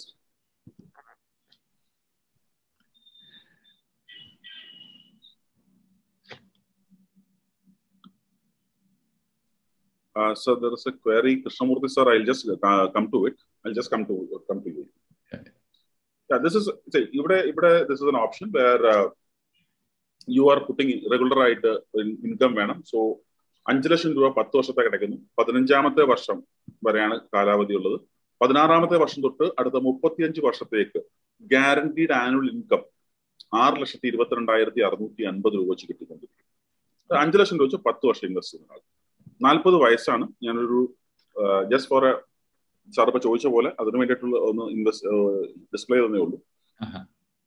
5 ലക്ഷം രൂപ സാർ ഇൻവെസ്റ്റ് ചെയ്യുകയാണെങ്കിൽ, ഫോർ എക്സാമ്പിൾ 10 വർഷത്തേക്കാണ് ഇൻവെസ്റ്റ് ചെയ്യുന്നത്. 15 വർഷം സാർ, അതായത് 10 വർഷം ഇൻവെസ്റ്റ് ചെയ്തു, 15ാം വർഷം തൊട്ടാണ്, 16ാമത്തെ വർഷം തൊട്ടാണ്, കാരണം 40 വയസ്സ് തൊട്ടാണ് അദ്ദേഹത്തിന്റെ 56ാമത്തെ വയസ്സ് തൊട്ട് എല്ലാ വർഷവും 6,22,650 രൂപ വെച്ച്, അത് ഗ്യാരണ്ടീഡാണ്. ഞാൻ പറഞ്ഞത് 6,22,650 രൂപയിൽ 1 രൂപ കൂടുകയില്ല, 1 രൂപ കുറയില്ല. ഇത് ഗ്യാരണ്ടീഡ് ആയിട്ട് ടാക്സ് ഫ്രീ ആയിട്ട് വന്നുകൊണ്ടിരിക്കും. ഓക്കെ, എത്ര കൊല്ലത്തേക്കാണ്? 35 വർഷത്തേക്ക്. 35 വർഷത്തേക്ക്. ഇയാൾ മരിക്കുകയാണെന്നുണ്ടെങ്കിൽ ഇയാളുടെ ഫാമിലി വൈഫിന് കിട്ടും. വൈഫും മരിച്ചു പോയെന്ന് വിചാരിക്കാം, ഈ 35 വർഷം വൈഫും മരിച്ചു എന്ന് വിചാരിക്കാം. അവർക്ക് 2 കുട്ടികളാണെങ്കിൽ അതനുസരിച്ചിട്ട് 2 പേർക്കും അതിനകത്ത് ഹെയർഷിപ്പ് ഉണ്ടാവും. ഓക്കെ. അത് കഴിഞ്ഞതിന് ശേഷം 35ാമത്തെ വർഷം ഇൻകം തീരുമ്പോൾ, അതായത് പോളിസി എടുത്ത് 15 വർഷം കഴിഞ്ഞിട്ടുള്ള പിന്നുള്ള 35 വർഷം, അതായത് ഇപ്പൊ 40 വയസ്സുള്ള ഒരാൾ, സപ്പോസ് ഈ അദ്ദേഹം മുഴുവൻ ജീവിച്ചിരിക്കാതെ വിചാരിക്കുക, പുള്ളിക്ക് അദ്ദേഹത്തിന്റെ 56 വയസ്സ് തൊട്ട് പുള്ളി 91 വയസ്സ് വരെയും പൈസ വാങ്ങിച്ചു. പുള്ളിയുടെ 91ാമത്തെ വയസ്സിൽ പുള്ളിക്ക് ഈ 50 ലക്ഷം രൂപ തിരിച്ചു കൊടുക്കുകയും ചെയ്യും. ഈ 6,22,000 വെച്ച് കൊടുത്തതിന് ശേഷം മുഴുവൻ അമൗണ്ട് തിരിച്ചു. ഓക്കെ. അതിനു മുന്നേ മരിക്കുകയാണെങ്കിൽ വൈഫിന് കിട്ടും. ആരാണോ നോമിനി അവർക്ക് കിട്ടും. എന്നിട്ട് വൈഫിനും ഈ 50 ലക്ഷം തിരിച്ചു കിട്ടുമോ? ആരാണെങ്കിൽ ഈ 50 ലക്ഷം അടച്ച പ്രീമിയം മുഴുവൻ തിരിച്ചു. Okay, very good. അപ്പൊ ഐ തിങ്ക് ഇതൊരു വളരെ ഒരു നല്ല രീതിയിലാണ് എനിക്ക് എല്ലാവർക്കും മനസ്സിലായിട്ടെന്ന് തോന്നുന്നു, ഈ നമ്മൾ ഈ പറഞ്ഞ കൺസെപ്റ്റ് മൊത്തം. ഇതൊരു ഓക്കെ. അപ്പൊ thank you so much. Okay, I think നമ്മുടെ ഈ ഒരു സിസ്റ്റം നോക്കുകയാണെന്നുണ്ടെങ്കിൽ ഒരു ഒരു ഭാഗം ഇൻവെസ്റ്റ്മെന്റ് ഇതിലേക്ക് കൊടുക്കണതിൽ യാതൊരു തെറ്റുമില്ല. പക്ഷെ ഇതിൽ പലപ്പോഴും പലർക്കും ഒരു ചോദ്യമുണ്ട്. ഇപ്പൊ നമുക്ക് ഒത്തിരി പ്രൊഡക്റ്റ് ഉണ്ട്. കാരണം ഇപ്പൊ നമ്മുടെ ഈ കൂട്ടത്തിലിരിക്കുന്ന എല്ലാവരും ഓൺലൈനിലൊക്കെ നന്നായിട്ട് നോക്കുന്ന ആൾക്കാരുണ്ട്. ഇവരെല്ലാവരും എന്താ പറയാ, ഇൻഫോർമേഷൻ എന്ന് വെച്ചാൽ ടു മച്ച് ഓഫ് ഇൻഫോർമേഷൻ ഇരിക്കുന്ന ആൾക്കാരാണ്. അപ്പൊ എല്ലാവരും ഒരു ചോദ്യമാണ്, ഏത് പ്രൊഡക്റ്റാണ് നല്ലത്? ഇപ്പൊ നിങ്ങൾ ഈ വലിയ വർത്താനമൊക്കെ പറയണമെന്ന് ആ പ്രൊഡക്റ്റ് ഇങ്ങോട്ട് പറയുന്നുള്ള മട്ടിലാണ് എല്ലാവരും ഇരിക്കാറ്. അപ്പൊ അങ്ങനെ നോക്കുമ്പോൾ ഏത് പ്രൊഡക്റ്റാണ് സാറേ നമ്മൾ ചൂസ് ചെയ്യേണ്ടത്? ഓക്കെ, ഗ്യാരണ്ടീഡ് സ്കീം എന്ന് പറഞ്ഞാൽ LIC ഉണ്ട്, HDFC ഉണ്ട്, എല്ലാ. പക്ഷെ എനിക്കൊരു പ്രൊഡക്റ്റും കേൾക്കണമെന്നില്ല. പക്ഷെ what you need to check ഈ പ്രൊഡക്റ്റ് ചൂസ് ചെയ്യുന്ന ടൈമിൽ? ബേസിക്കലി നമ്മളൊരു പ്രോഡക്റ്റ് നോക്കുമ്പോൾ ഇന്ന പ്രോഡക്റ്റ് നല്ലതാണ്, മറ്റേ പ്രോഡക്റ്റ് മോശമാണ് എന്ന് എനിക്കിതുവരെ തോന്നില്ല. ബിക്കോസ് ഞാൻ I've been working with different companies. Every company has their own flagship product. Okay. Now, basically, ഒരു കസ്റ്റമറിനാണ് തീരുമാനിക്കേണ്ടത് എനിക്ക് ഏതാണ് നല്ലത്, എനിക്ക് ഏത് പ്രോഡക്റ്റ് ആണ് നല്ലതെന്ന് തീരുമാനിക്കുന്നത് കസ്റ്റമറാണ്. എനിക്ക് എന്താണ് അതിനകത്ത് നോക്കേണ്ട 2-3 കാര്യങ്ങളുണ്ട്. ഒന്ന്, ആ കമ്പനിയുടെ ഒരു ഒതന്റിസിറ്റിയും കാര്യങ്ങളും, അവരുടെ സോൾവൻസി മാർജിൻ നിർബന്ധമില്ല. കാരണം IRDA ഈ നോൺ പാർട്ടിസിപ്പേറ്റിംഗ് പോളിസിയിലോട്ട് വരുമ്പോൾ ഒരു കമ്പനിയും തമ്മിൽ വ്യത്യസ്തമാക്കുന്ന രീതിയിലൊന്നുമില്ല. പക്ഷെ ചില പ്രോഡക്റ്റ് ചില കമ്പനീസിന് മാത്രമേ ഉള്ളൂ. ഉദാഹരണത്തിന് ഞങ്ങളുടെ കാര്യം പറയുകയാണെങ്കിൽ ഞങ്ങൾക്ക് ILP എന്ന് പറയുന്നൊരു പ്രൊപ്പോസൽ ഉണ്ട്, PRPR+ പരം രക്ഷക് എന്ന് പറയും. ആ പ്ലാൻ ഒരിക്കലും നമുക്ക് വേറൊരു കോമ്പറ്റീഷനിൽ ഇല്ല, അത് നമുക്ക് മാത്രമേ ഉള്ളൂ. അതിനകത്ത് ഹെൽത്ത്, വെൽത്ത് ആൻഡ് ഡെത്ത്, ഈ 3 പാരാമീറ്ററിലാണ് അത് കവർ ചെയ്ത് പോകുന്നത്. അപ്പൊ അത് ഇപ്പൊ നോക്കുവാണെങ്കിൽ അതുമായിട്ട് കമ്പയർ ചെയ്യാൻ വേറെ പ്രോഡക്റ്റ് ഇല്ല. അപ്പൊ ഫോർച്യൂൺ ഗ്യാരണ്ടി പ്ലസ് പോലെ നമ്മുടെ ഒരു ഇൻവെസ്റ്റ്മെന്റ് പ്ലാൻ നോക്കുവാണെങ്കിലും ഈ ഗ്യാരണ്ടീഡ് ഇൻകം കൊടുക്കുമ്പോൾ നമ്മൾ one of the best in the industry. So നമ്മുടെ പ്രായത്തിന് ചില ആൾക്ക് ഒരു പ്രോഡക്റ്റ് തന്നെ അല്ലെങ്കിൽ ഒരേ കാറ്റഗറി വരുന്ന പ്രോഡക്റ്റ് ഒന്നിലധികം കമ്പനികളിൽ ഉണ്ടാവും. അത് തമ്മിൽ കമ്പയർ ചെയ്യുമ്പോൾ ചിലപ്പോൾ 40 വയസ്സുകാരന് X കമ്പനിയും 45 വയസ്സുകാരന് Y കമ്പനി ആയിരിക്കും ആ ഒരു പർട്ടിക്കുലർ റീജിൽ ബെറ്റർ റിട്ടേൺസ് കൊടുക്കും. സോ അങ്ങനെ സംഭവിക്കാം. അല്ലാതെ നമുക്ക് ഒരു കമ്പനിയുടെ പ്രോഡക്റ്റ് നല്ലതാണ് അല്ലെങ്കിൽ മറ്റൊരു കമ്പനിയുടെ പ്രോഡക്റ്റ് മോശമാണ് എന്ന് പറയാൻ as A professional I am not ready, and that is not the right way of things. But എല്ലാ കാര്യങ്ങളും എനിക്ക് എന്ത് കിട്ടുന്നു, what is it for me as A customer, that is what ഒരു കസ്റ്റമറിന്റെ ആസ്പെക്ടിൽ എപ്പോഴും നോക്കുന്നത്. എസ്പെഷ്യലി സാറിന്റെ ഒരു പ്ലാറ്റ്ഫോമിൽ നോക്കുമ്പോൾ you will assess all that and then only you will invite us or some other, അല്ലെ? സാറിന് തന്നെ ഫിനാൻഷ്യൽ മേഖലയിൽ ഒരുപാട് എക്സ്പോഷർ ഉള്ള ആളാണ്. So you as A firm നമ്മൾ നോക്കിയിട്ടാണ് സാർ ഞങ്ങളെ ഇൻവൈറ്റ് ചെയ്യുന്നത്. So you know which is the best and you know what has to be given to whom. Okay. So there is no company like ഇന്ന കമ്പനിയാണ് നല്ലത്, ഇന്ന company അത്ര പോരാ. No, there are new companies also like Edelweiss, Tokyo എന്നൊക്കെ പറഞ്ഞ പല ചെറിയ കമ്പനീസ് ഉണ്ട്. അവർ വന്നിട്ട് 5 വർഷമായിട്ടുണ്ട്. പക്ഷെ അവർക്ക് അവരുടേതായ നല്ല products ഉണ്ടാവായിരിക്കും. So I don't know about that product. So it is not fair from my side. ഞാനത് പറയുന്നത് ഒരിക്കലും, അല്ലെങ്കിൽ പിന്നെ എനിക്ക് 24 കമ്പനിയെ പറ്റി വ്യക്തമായിട്ട് അറിയണം, അവരുടെ എല്ലാ പ്രോഡക്ട്സിന്റെ ഇൻഡെപ്ത് അറിയാമെങ്കിൽ എനിക്ക് പറയാം ഇന്ന പ്രോഡക്റ്റ് ആയിരിക്കും നല്ലത്, ഇന്ന കാരണം കൊണ്ട് നല്ലതെന്ന് പറയാം. അപ്പോഴും മറ്റേ പ്രോഡക്റ്റ് മോശമാവുന്നില്ല. ഓക്കെ. അപ്പൊ ഇതിൽ വെരി ഗുഡ്. ഐ തിങ്ക് ഇതിൽ എപ്പോഴും ആസ് എൻ ഇൻവെസ്റ്റർ അദ്ദേഹം മനസ്സിലാക്കിയിരിക്കുക എനിക്ക് എന്താണ് വേണ്ടതെന്ന്. ഈ 100 വട്ടം കമ്പയർ ചെയ്യാണ്ട് is it going to impact my goal, is it going two is my goal, അങ്ങനെ ഒരു ഇതിൽ എടുക്കണായിരിക്കും കുറച്ചും കൂടി നല്ലത്. അതാണ് ഇതിൽ പറയണമെന്നുണ്ടെങ്കിൽ. നമ്മൾ എപ്പോഴും പറഞ്ഞിട്ടില്ലേ, too much of chefs spoil the dish എന്ന് പറഞ്ഞ പോലെ ഒരുപാട് നമ്മൾ ആലോചിച്ച് കൂട്ടിയാൽ നമ്മളൊന്നും എടുക്കില്ലെന്ന് മാത്രമല്ല ആകെ കൺഫ്യൂസ്ഡ് ആവും. സോ ബേസിക്കലി എനിക്ക് എന്താണ് വേണ്ടതെന്ന് ഞാൻ തിരിച്ചറിയുന്ന പക്ഷം എനിക്കൊരു ഗ്യാരണ്ടീഡ് ഇൻകം ആണ്, അത് ടാക്സ് ഫ്രീ ആണ് വേണ്ടതെങ്കിൽ യു ഫിക്സ് ഓൺ ദിസ്. എനിക്കൊരു in case something happens to me, എനിക്ക് പോയി ഏറ്റവും അത്യാവശ്യമായിട്ട് വേണ്ടത് ഒരു ഇൻഷുറൻസ് കവറേജ് ആണെങ്കിൽ ആ ഒരു പ്രോഡക്റ്റ് കാറ്റഗറി പോകുക. എന്നിട്ട് ഈ ഓഫർ ചെയ്യുന്ന പ്രോഡക്റ്റ് എനിക്കിത് എങ്ങനെ സൂട്ടബിൾ ആണ് എന്ന് തീരുമാനിക്കുന്നത് ആ പർട്ടിക്കുലർ കസ്റ്റമർ ആണ്. Very good. ഇപ്പൊ ഇതിൽ പലവർക്കും ഇവിടെ 1-2 ക്വസ്റ്റ്യൻസ് വന്നിട്ടുണ്ട്. ഇപ്പൊ നിങ്ങൾ എല്ലാവർക്കും ഓരോ ക്വസ്റ്റ്യൻസ് ഉണ്ടെങ്കിൽ ചാറ്റ് റൂമിൽ ഇട്ടോളൂ. പക്ഷെ അത് ഞങ്ങളിപ്പോ ഇത്തരം കുറച്ച് ക്വസ്റ്റ്യൻസ് കഴിഞ്ഞിട്ട് സാറിനെ ഇൻവൈറ്റ് ചെയ്യാം ആ ക്വസ്റ്റ്യൻസ് ആൻസർ ചെയ്യാനായിട്ട്. അപ്പൊ ഇതില് കീപ് കമ്മിങ് ക്വസ്റ്റ്യൻസ്. ഓക്കെ. അപ്പൊ ഇതില് നമുക്ക് ഇതില് പലപ്പോഴും ആളുകൾ എസ്പെഷ്യലി ഈ സമയത്ത് മ്യൂച്വൽ ഫണ്ടും സ്റ്റോക്കൊക്കെ വളരെ നല്ല റിട്ടേൺ തരുന്നുണ്ട്. അപ്പൊ ഇപ്പൊ എനിക്ക് തോന്നുന്നു 1 വർഷം മുന്നു വരെ ഇക്വിറ്റി പെർഫോമൻസ് എല്ലാവരും പറഞ്ഞത് ഒരു 10% കിട്ടിക്കഴിഞ്ഞാൽ നല്ലത് എന്നുള്ള രീതിയിലാണ് എല്ലാവരും പറഞ്ഞുകൊണ്ടിരുന്നത്. പക്ഷെ ഇപ്പോ അത് മാറി ഒരു 15% ഇല്ലെങ്കിൽ എന്തിന് സ്റ്റോക്ക് എന്ന് ചിന്തിക്കുന്ന ഒരു കാലം വന്നിട്ടുണ്ട് ഇപ്പോ. അപ്പോ പിന്നെ ഒരു ടൈമിൽ ആൾക്കാർ എല്ലാവരും പറഞ്ഞു തുടങ്ങി ഈ ട്രഡീഷണൽ ഇൻഷുറൻസ് പോളിസിയിൽ ഇട്ട് കഴിഞ്ഞാൽ മൊത്തം കാശ് നഷ്ടമാണ്, ഇതിൽ കിട്ടുന്നത് 6% അല്ലെങ്കിൽ 7% പലരും പറയുന്നുണ്ട്. പക്ഷെ സ്റ്റിൽ എന്താണ് ഈ ഒരു സാഹചര്യത്തിൽ ഇത്തരം ഗ്യാരണ്ടീഡ് സ്കീമുകളുടെ ഇമ്പോർട്ടൻസ് ഒരാളുടെ പോർട്ട്ഫോളിയോയിൽ നിന്ന് സാറൊന്ന് എക്സ്പ്ലെയിൻ ചെയ്യാവോ? ഏതൊരു വ്യക്തിക്കും it's A good question, because ഞാൻ ഒരുപാട് കേൾക്കുന്ന ഒരു ക്വസ്റ്റ്യൻ ആണിത്.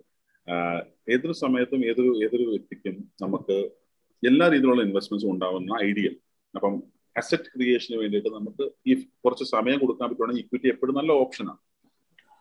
ഞാൻ ഇൻഡസ്ട്രിയിൽ ജോയിൻ ചെയ്യുന്ന സമയത്ത് 2009 ഞാൻ ജോയിൻ ചെയ്യുന്ന സമയത്ത് യൂണിറ്റ് ലിങ്ക് പ്ലാൻസ് അല്ലെങ്കിൽ ഇക്വിറ്റി എക്സ്പോഷർ ഉള്ളതിനെ പറ്റി വലിയ അവയർനെസ് ഉണ്ടായിരുന്നത്. then അത് 2003 തൊട്ട് 2008 വരെ ഇക്വിറ്റിയുടെ ഒരു സുവർണ്ണ കാലഘട്ടമായിരുന്നു. സുവർണ്ണ കാലഘട്ടം എന്ന് പറയാം. കാരണം ഇന്ന് ഇൻവെസ്റ്റ് ചെയ്യുന്ന പൈസ 30% വളർച്ചയാണ് നെക്സ്റ്റ് ഇയറിൽ, 40% വളർച്ച ഉണ്ടായിട്ടുണ്ട്. 5 വർഷം കൊണ്ട് പൈസ ഇരട്ടിച്ചിട്ടുണ്ട്, 3 വർഷം കൊണ്ട് പൈസ 3 ഇരട്ടിയായ ആൾക്കാർ വരെ ഉണ്ട്. 2008 ആയപ്പോൾ അതിന്റെ ഒരു ചാം പോയി. കാരണം ഇക്വിറ്റീസും എല്ലാം കൂടെ തകർന്നു പോയി. കാരണം നമുക്കറിയാം ആഗോള സാമ്പത്തിക മാന്ദ്യത്തിന്റെ സമയത്ത് എല്ലാം ഡൗൺ ആയി. ആൾക്കാർ പാനിക് സെല്ലിങ് നടത്തി.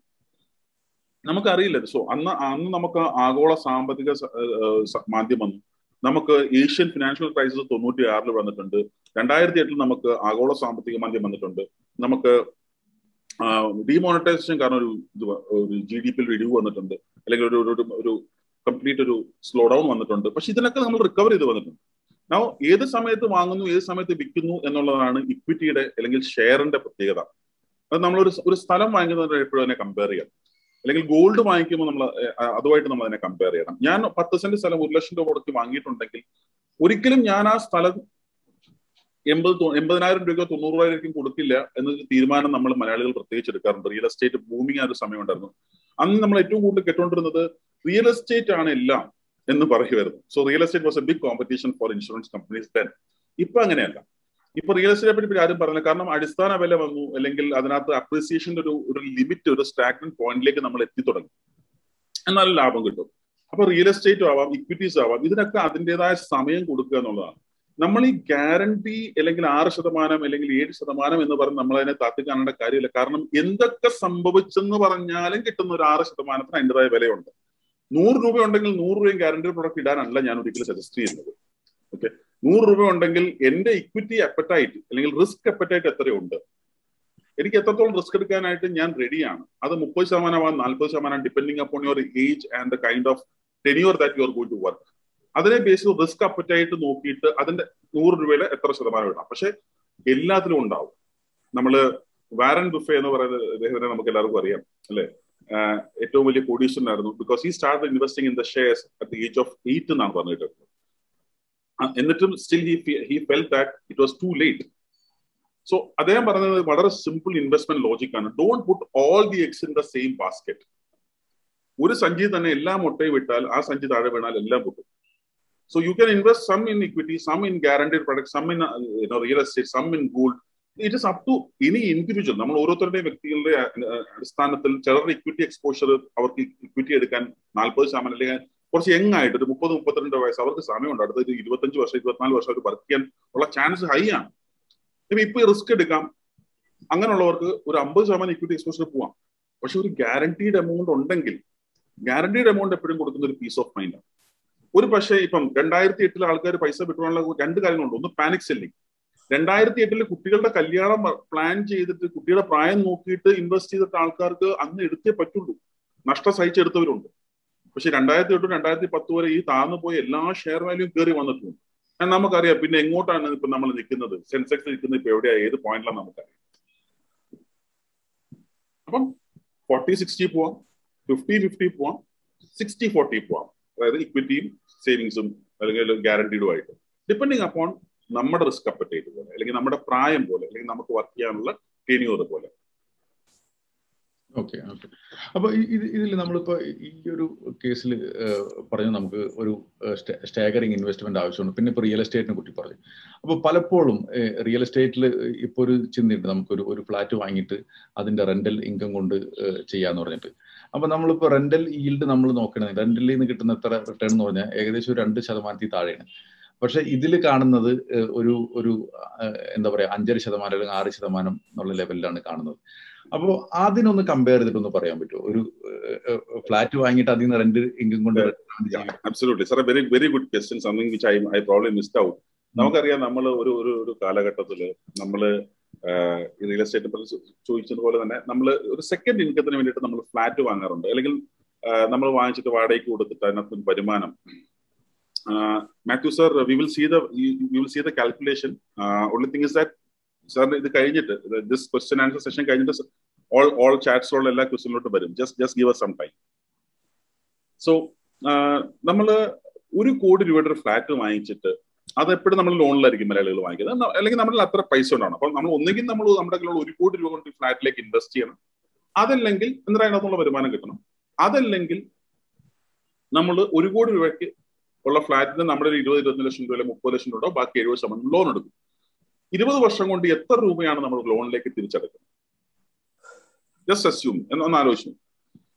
ഇവിടെ ഇങ്ങനത്തെ ഒരു ഇൻവെസ്റ്റ്മെന്റ് പ്ലാറ്റ്ഫോമിൽ വരുമ്പോഴത്തേക്ക് നിങ്ങൾക്കറിയാം, നിങ്ങൾക്ക് ഒരു 30,000 രൂപ ഒരു വാടക കിട്ടും, അല്ലെങ്കിൽ 35,000 രൂപ, കൊച്ചിയിലൊക്കെയാണ് 35,000 രൂപ ഒരു വാടക കിട്ടാം. ഏറ്റവും കൂടുതൽ കേരളത്തിലെ റിയൽ എസ്റ്റേറ്റിൽ റെന്റൽ ഇൻകത്തിൽ ഏറ്റവും കൂടുതൽ ഒരു ഹൈപ്പ് ഉള്ളത് കൊച്ചിയിലാണ്. അത് കഴിഞ്ഞിട്ടുള്ള ട്രിവാൻഡ്രവും തൃശ്ശൂരും ഒക്കെ വരുള്ളൂ, കാലിക്കറ്റും ഒക്കെ വരുള്ളൂ. അപ്പം അതുപോലെ ഒരു പ്രോപ്പർട്ടി വാങ്ങിക്കാൻ നമ്മൾ ഇതുകൊണ്ട് 1 കോടി മുടക്കുമ്പോൾ നമ്മൾ 20 വർഷം കൊണ്ട് അടച്ചു വരുമ്പോഴത്തേക്ക് അപ്രോക്സിമേറ്റ്ലി ഏറ്റവും ബെയർ മിനിമം നമ്മൾ 1.5 കോടി ഇൻട്രസ്റ്റിന്റെ എല്ലാത്തിനും കൂടെ രൂപത്തിൽ നമ്മൾ അടച്ചിട്ടുണ്ടാവും. എന്ന് വെച്ചാൽ ആ ഇൻവെസ്റ്റ്മെന്റിന്റെ വാല്യൂ അന്ന് കഴിയുമ്പോൾ 1.5 കോടിയായി. അവിടുന്ന് നമുക്ക് കിട്ടുന്ന വരുമാനത്തിന് ഒരു ഗ്യാരണ്ടി ഉണ്ടോ എന്ന് ചോദിച്ചാൽ ബൂമിംഗ് ആണ്. കുറച്ച് കഴിയുമ്പോൾ കൂടും, എല്ലാ വർഷവും കൂടുമായിരിക്കും. 30,000 36,000 ആവും. ഇപ്പോഴത്തെ സാഹചര്യം എന്താണ്? ഇന്നലെ എന്നെ ഒരു കസ്റ്റമർ സിംഗപ്പൂരിൽ നിന്ന് വിളിക്കുന്നുണ്ട് 2 ദിവസം മുമ്പ്. ഭയങ്കര റിച്ച് ആണ് പുള്ളി. പറഞ്ഞ എനിക്ക് ഇൻവെസ്റ്റ്മെന്റ് തുടരാൻ താല്പര്യം പറ്റാത്ത സാഹചര്യമാണ്. കാരണം ഞാൻ മെജോറിറ്റി ഡിപ്പെൻഡ് ചെയ്തുകൊണ്ടിരുന്നത് ഫ്ലാറ്റ്സിലും വില്ലാസിലും പുള്ളി ഇൻവെസ്റ്റ് ചെയ്തിട്ടുണ്ടായിരുന്നു. എല്ലാ ഫ്ലാറ്റും കാക്കനാട് ഭാഗത്ത് ഇൻഫോസിസും ഒക്കെ ആയിട്ട് ബന്ധപ്പെട്ട്, അല്ലെങ്കിൽ ആ ഇൻഫോ പാർക്കുമായിട്ട് അടുത്ത് തന്നെയാണ്. ഇപ്പൊ അവിടെ ടെക്കീസ് ഇല്ല, അവരെല്ലാം അവരുടെ വീടുകളിൽ പോയി വീടുകളിൽ വർക്ക് ചെയ്യാണ്. ശരിക്കും പറഞ്ഞാൽ ഫ്ലാറ്റ് ഒരുപാട് ഒഴിവുണ്ട്. അപ്പൊ ആ ഒരു സാഹചര്യത്തിൽ നാളെ ഇത് വരുവോ ഇല്ലയോ നമുക്കറിയില്ല. വരാതിരിക്കട്ടെ എന്ന് പ്രാർത്ഥിക്കാനേ പറ്റും. അങ്ങനെ വരാതിരുന്നാൽ ഓക്കെ, വന്നാൽ എന്ത് ചെയ്യും? നമ്മുടെ ഇൻവെസ്റ്റ്മെന്റ് വളരെ ഹ്യൂജ് ആണ്. ഇവിടെ എന്ത് തന്നെ സംഭവിച്ചാലും നിങ്ങൾ ഈ 1 കോടി രൂപ തരുന്നത് ഒരു ഇൻട്രസ്റ്റും ഇല്ലാതെയാണ്. നിങ്ങൾക്ക് പൈസ കിട്ടിക്കൊണ്ടേയിരിക്കും. നമ്മുടെ ഇൻകം പീരീഡ് കഴിയുമ്പോഴത്തേക്ക് നമുക്ക് ആ 1 കോടി രൂപ നമ്മൾ എന്ത് മുടക്കോ നമുക്ക് തിരിച്ചു തരികയും ചെയ്യും. പിന്നെ ആ ഈൽഡിന്റെ ഒരു സാറിന് അറിയാം, നമുക്ക് ഓരോരുത്തർക്കും അറിയാം എന്ത് ഈൽഡ് തരും. ഇനി 1 കോടി രൂപയ്ക്ക് നമ്മൾ സപ്പോസ് ഒരു 5 വർഷം കഴിഞ്ഞ് ഫ്ലാറ്റ് വിറ്റു എന്നുള്ള സാഹചര്യം വരും. എന്റെ ബ്രദറിന്റെ തന്നെ കേസ് എടുക്കാം. He boat A flat four 42 lakhs. He sold at 50 lakhs. Kakkanad, കൊച്ചിയിൽ. പക്ഷെ ഇതിനിടയ്ക്ക് ലോണിലേക്ക് കഴിഞ്ഞ 4 വർഷം കൊണ്ട് അടച്ച ഇൻട്രസ്റ്റ് റേറ്റ് അല്ലെങ്കിൽ സെറ്റിൽ ചെയ്യേണ്ട എമൗണ്ട് നോക്കുമ്പോഴത്തേക്ക് വളരെ കുറവാണ്. കൈൻഡ് ഓഫ് ഇൻവെസ്റ്റ്മെന്റ് 2-3 ലക്ഷം രൂപ കിട്ടിയിട്ടുണ്ട്. 2-3 ലക്ഷം രൂപ കിട്ടാൻ വേണ്ടിയിട്ട് 2 ലക്ഷം രൂപ ബാങ്കിലേക്ക് ഇൻട്രസ്റ്റ്, 3 ലക്ഷം രൂപ ബാങ്കിലേക്ക് ഇൻട്രസ്റ്റ് അടക്കേണ്ട കാര്യമുണ്ടെന്ന് എനിക്ക് തോന്നുന്നു. ഒരിക്കലും നമ്മുടെ ഫസ്റ്റ് ഹോം ആണെങ്കിൽ ഞാനത് പറയില്ല. Because that is A basic necessity that we have to have. ഒരു വീട് എന്ന് പറഞ്ഞാൽ എല്ലാവർക്കും നമുക്ക്, പ്രത്യേകിച്ച് മലയാളികൾക്ക് വളരെ ഇമ്പോർട്ടന്റ് ആണ് ഫസ്റ്റ് വീട്. രണ്ടാമതൊരു ഇൻവെസ്റ്റ്മെന്റ് ആസ്പെക്റ്റിലാണെങ്കിൽ അതിന് ഈ പറയുന്ന ഈൽഡ് ഒരു പക്ഷെ തരണം എന്ന് നിർബന്ധമില്ല. ഓക്കെ. അപ്പൊ ശരിക്കും പറഞ്ഞാൽ ഇതൊരു ഡൈവേഴ്സിഫിക്കേഷൻ എന്നുള്ള രീതിയിൽ നോക്കുകയാണെങ്കിൽ, ഇൻവെസ്റ്റ്മെന്റ് എടുക്കണമെങ്കിൽ ഇത് രണ്ടും കൂടിയും കൺസിഡർ ചെയ്തിട്ട് ഏതാണ് ഒരു ആൾക്ക്. അതെ. ഇപ്പൊ ഞാൻ 1 കോടി രൂപ ഒരിടത്ത് വെക്കുന്നു. അതിനകത്തൊന്നും എനിക്ക് ഗ്യാരണ്ടീഡ് ആയിട്ട് എന്ത് തന്നെ സംഭവിച്ചാലും എനിക്ക് ടെനൻസുമായിട്ടുള്ള പ്രോബ്ലം വരുന്നില്ല, ഒരു വാടക തരണോ ഇല്ലയോ എന്നുള്ള പ്രശ്നം വരുന്നില്ല, ഇതൊന്നും വരുന്നില്ല, എന്നെ ഒന്നും ബാധിക്കുന്നില്ല. എനിക്ക് പൈസ ഗ്യാരണ്ടീഡ് ആയിട്ട് piece of mind tax free ആയിട്ട് കിട്ടിക്കൊണ്ടിരിക്കും. റെന്റൽ ഇൻകത്തിന് വേറെ കുഴപ്പമില്ല, സെക്കൻഡ് ടാക്സബിൾ. 30,000 രൂപ വാടക കിട്ടുകയാണെങ്കിൽ അത് അതിന്റെ 12 എന്ന് പറയുമ്പോൾ 360 അത് നമ്മുടെ ഇൻകത്തിലേക്ക് കൂട്ടും, വിച്ച് ഇസ് ടാക്സബിൾ. ഓക്കെ. ഇപ്പൊ ഇതിൽ വേറൊരു, ഞാൻ ഇനി പതുക്കെ നമ്മുടെ ഓഡിയൻസിന്റെ ക്വസ്റ്റ്യനിലേക്കും പോകാം. ഗ്യാപ്പ് ഉണ്ടെങ്കിൽ ഞാൻ എന്റേതും ഞാൻ ചോദിക്കും. ഇപ്പൊ ആദ്യം ഒരു ക്വസ്റ്റ്യൻ ചോദിച്ചിരിക്കണെന്ന് വെച്ചാൽ, ഇപ്പൊ നമുക്ക് വാട്ട് ഈസ് ഐഡിയൽ ഏജ് ഇത്തരം പോളിസികൾ എടുക്കുന്ന ടൈമിൽ എത്ര വരെ മെച്യൂരിറ്റി പോകാം? 80 വരെ മതിയോ, അത് 99 വരെ വേണോ എന്നുള്ളതിനൊരു ആൻസർ എന്താണ്? ഗ്യാരണ്ടീഡ് പ്ലാൻസ്, എസ്പെഷ്യലി ഈ പർട്ടിക്കുലർ പ്രൊഡക്റ്റിന്. ഇങ്ങനത്തെ ഒരു പ്ലാനിന് നിങ്ങൾ ഒരിക്കലും 99 വയസ്സ് വരെ പോകണമെന്ന് ഞാൻ പറയില്ല. ബിക്കോസ് നമുക്കറിയാം, നമുക്ക് ആവറേജ് നമുക്ക് ഒരു 82-84 വയസ്സാണ് നമ്മുടെ ഒരു average expectancy. But people might leave at 87, 88, 90, which I cannot predict or anybody can predict. നമുക്ക് അവിടെ ചെയ്യാൻ പറ്റുന്ന ഒരു കാര്യം എന്ന് വെച്ചാൽ 84 വയസ്സിൽ അല്ലെങ്കിൽ 80 വയസ്സിൽ ഈ പ്രോഡക്റ്റിന്റെ ഇൻകം ടേം തീരുമ്പം എഗെയിൻ നമ്മൾ അടച്ച കോർപ്പസ് നമുക്കിലേക്ക് തിരിച്ചു വരികയാണ്, വിച്ച് ക്യാൻ ബി യൂസ്ഡ്. അപ്പൊ അതുകൊണ്ട് 99 വയസ്സ് വരെ പോകണമെന്നൊന്നും നമ്മൾ ചിന്തിക്കേണ്ട കാര്യമില്ല. കാരണം നമുക്ക് ഫോർ എക്സാമ്പിൾ ഇപ്പൊ എന്റെ തന്നെ എക്സാമ്പിൾ എടുക്കണം. 41 വയസ്സുള്ള ഞാൻ ഒരു 52-ാമത്തെ വയസ്സ് തൊട്ട് അടുത്ത 30 വർഷത്തേക്ക് വെച്ചാൽ 82-ാമത്തെ വയസ്സിൽ ഞാൻ അടച്ച 50 ലക്ഷം രൂപ എനിക്ക് തിരിച്ചു കിട്ടുക.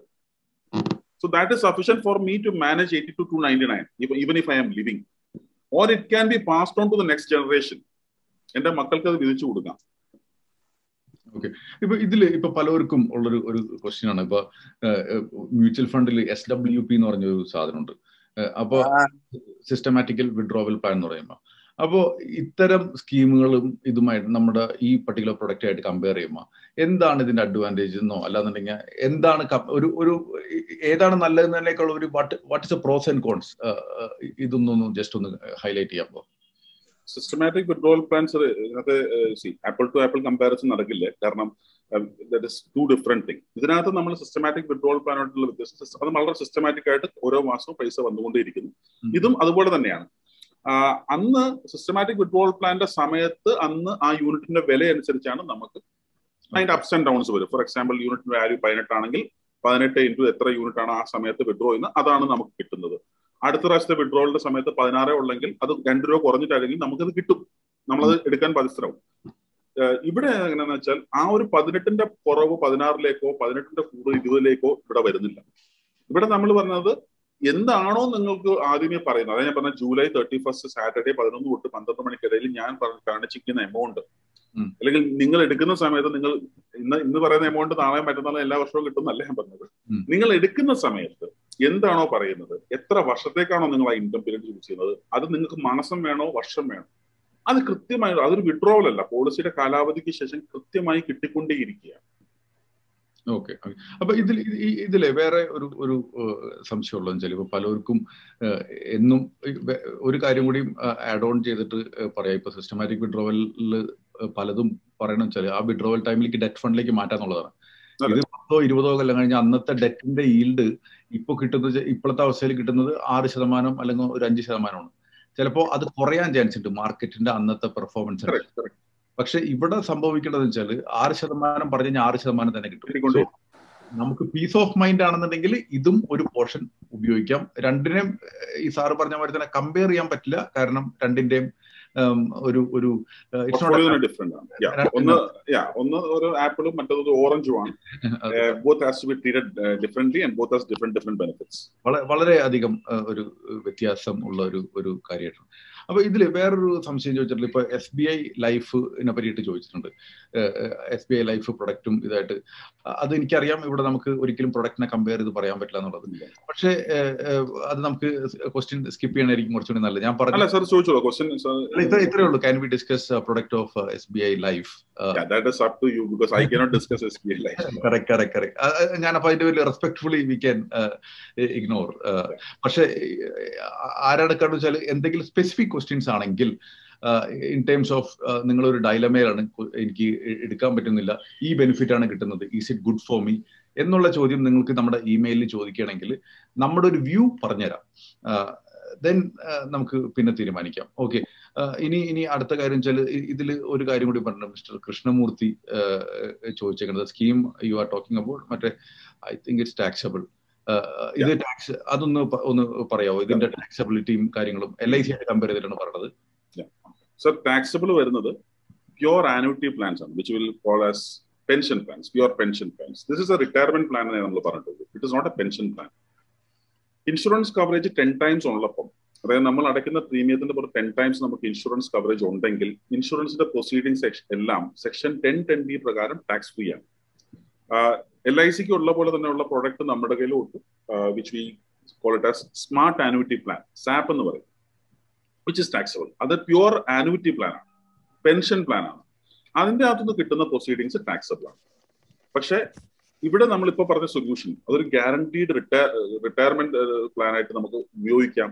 അതല്ലെങ്കിൽ നമുക്ക് നമ്മുടെ കുട്ടികളുടെ എഡ്യൂക്കേഷന് വേണ്ടിയിട്ട് എല്ലാ വർഷവും കിട്ടുന്നില്ല ഉപയോഗിക്കാം. അങ്ങനെ മൾട്ടിപ്പിൾ ഓപ്പർച്യൂണിറ്റി, അല്ലെങ്കിൽ പല രീതിയിൽ നമുക്ക് നമ്മുടെ പോർട്ട്ഫോളിയോ തന്നെ മാനേജ് ചെയ്യാൻ പറ്റുന്ന ഒരു സൊല്യൂഷനെ പറ്റി എനിക്ക് സംസാരിച്ചത്. അപ്പൊ അവിടെ നമുക്ക് ഒരിക്കലും ടാക്സബിൾ അല്ല, ടാക്സബിൾ ആയിട്ടുള്ള പ്രോഡക്റ്റിനെ എനിക്ക് ടാക്സബിൾ അല്ല എന്ന് പറഞ്ഞിട്ട് അവതരിപ്പിക്കാൻ പറ്റില്ല. റിട്ടയർമെന്റ് പ്ലാൻ എന്ന് ബേസിക്കലി പറയുമ്പോൾ ഇൻ ജനറൽ നമുക്ക് ഗ്യാരണ്ടീഡ് ആയിട്ട് ഇൻകം കിട്ടുന്നതുകൊണ്ട് അത് നമുക്ക് റിട്ടയർമെന്റ് ഏജിൽ യൂസ് ചെയ്യുന്നതുകൊണ്ടാണ് റിട്ടയർമെന്റ് സൊല്യൂഷൻ കൂടെയാണ് ഇത് പറയുന്നത്. It is basically to different thing. Annuity plans എന്ന് പറഞ്ഞാൽ കംപ്ലീറ്റ്ലി സ്മാർട്ട് ആനുവിറ്റി പ്ലാൻസ് ഉണ്ട്, LICക്ക് ഉണ്ട്, എല്ലാ കമ്പനീസിനും ഉണ്ട്. അത് പ്യുവർ പെൻഷൻ കാറ്റഗറി വരുന്ന ഒരു പ്ലാനാണ്. ഇത് non participating life insurance plans ആണ്, വേർ നമ്മുടെ പ്രോഡക്റ്റിന്റെ ഒരു ഡിസൈൻ തന്നെ എല്ലാ വർഷവും ഇതിനകത്തു നിന്നുള്ള income കൊടുത്തുകൊണ്ടേയിരിക്കും, which is tax free. Versus മറ്റേത് നമ്മളൊരു എക്സ് എമൗണ്ട് അടയ്ക്കുന്നു, അതിനകത്തുനിന്ന് നമുക്ക് ഒരു ഇത്ര ശതമാനം വെച്ച് എല്ലാ വർഷവും കിട്ടിക്കൊണ്ടിരിക്കുന്നത്, എല്ലാ വർഷവും കിട്ടാം, എല്ലാ മാസമാക്കാം, എല്ലാ ക്വാർട്ടറിലും കിട്ടാം, അല്ലെ ഹാഫ് ഇയർലി കിട്ടാം, അത് ടാക്സബിൾ ആണ്. അവിടെ ലൈഫ് ഇൻഷുറൻസ് കവറേജ് ഉണ്ടാവില്ല. ഓക്കെ, ഇത് ഒരു പ്രൊഡക്റ്റ് ഫീച്ചർ അനുസരിച്ചാണ്. അപ്പൊ ഈ പ്രൊഡക്റ്റ് ഡിസൈൻ ചെയ്തേക്കുന്നത് ടാക്സ് ഫ്രീ ആയിട്ടാണ്. Okay, very good. ഓക്കെ, അപ്പൊ എനിക്ക് തോന്നുന്നു മിസ്റ്റർ കൃഷ്ണമൂർത്തിക്ക് ഇത് ഒരു ആൻസർ കിട്ടിയെന്ന് തോന്നുന്നു. ഓക്കെ, ഇനി അടുത്ത ക്വസ്റ്റ്യൻ ചോദിച്ചിട്ട് നമ്മൾ ഇലുസ്ട്രേഷനിൽ അട്രാക്റ്റീവ് ആയിട്ട് തോന്നുന്നുണ്ടെന്ന് പറയുന്നു. പക്ഷെ ഈ ഇൻഫ്ലേഷൻ വെച്ച് നോക്കുമ്പോൾ എങ്ങനെയാണെന്ന് അതിനെ പറ്റി ഒന്ന് എനിക്കറിയാം, സിമ്പിൾ ആൻസർ ആണ്. പക്ഷെ I think if you can come from your See, inflation is something which we cannot control. Only thing is that government is taking all necessary steps so that the inflation is not beyond 2% ആക്കാൻ വേണ്ടിയിട്ട് government is taking all measures. പക്ഷെ എത്രത്തോളം നമുക്ക് ഇൻഫ്ലേഷനെ control നിർത്താൻ പറ്റും എന്നൊന്നും നമുക്ക് കൃത്യമായി പറയാൻ പറ്റില്ല.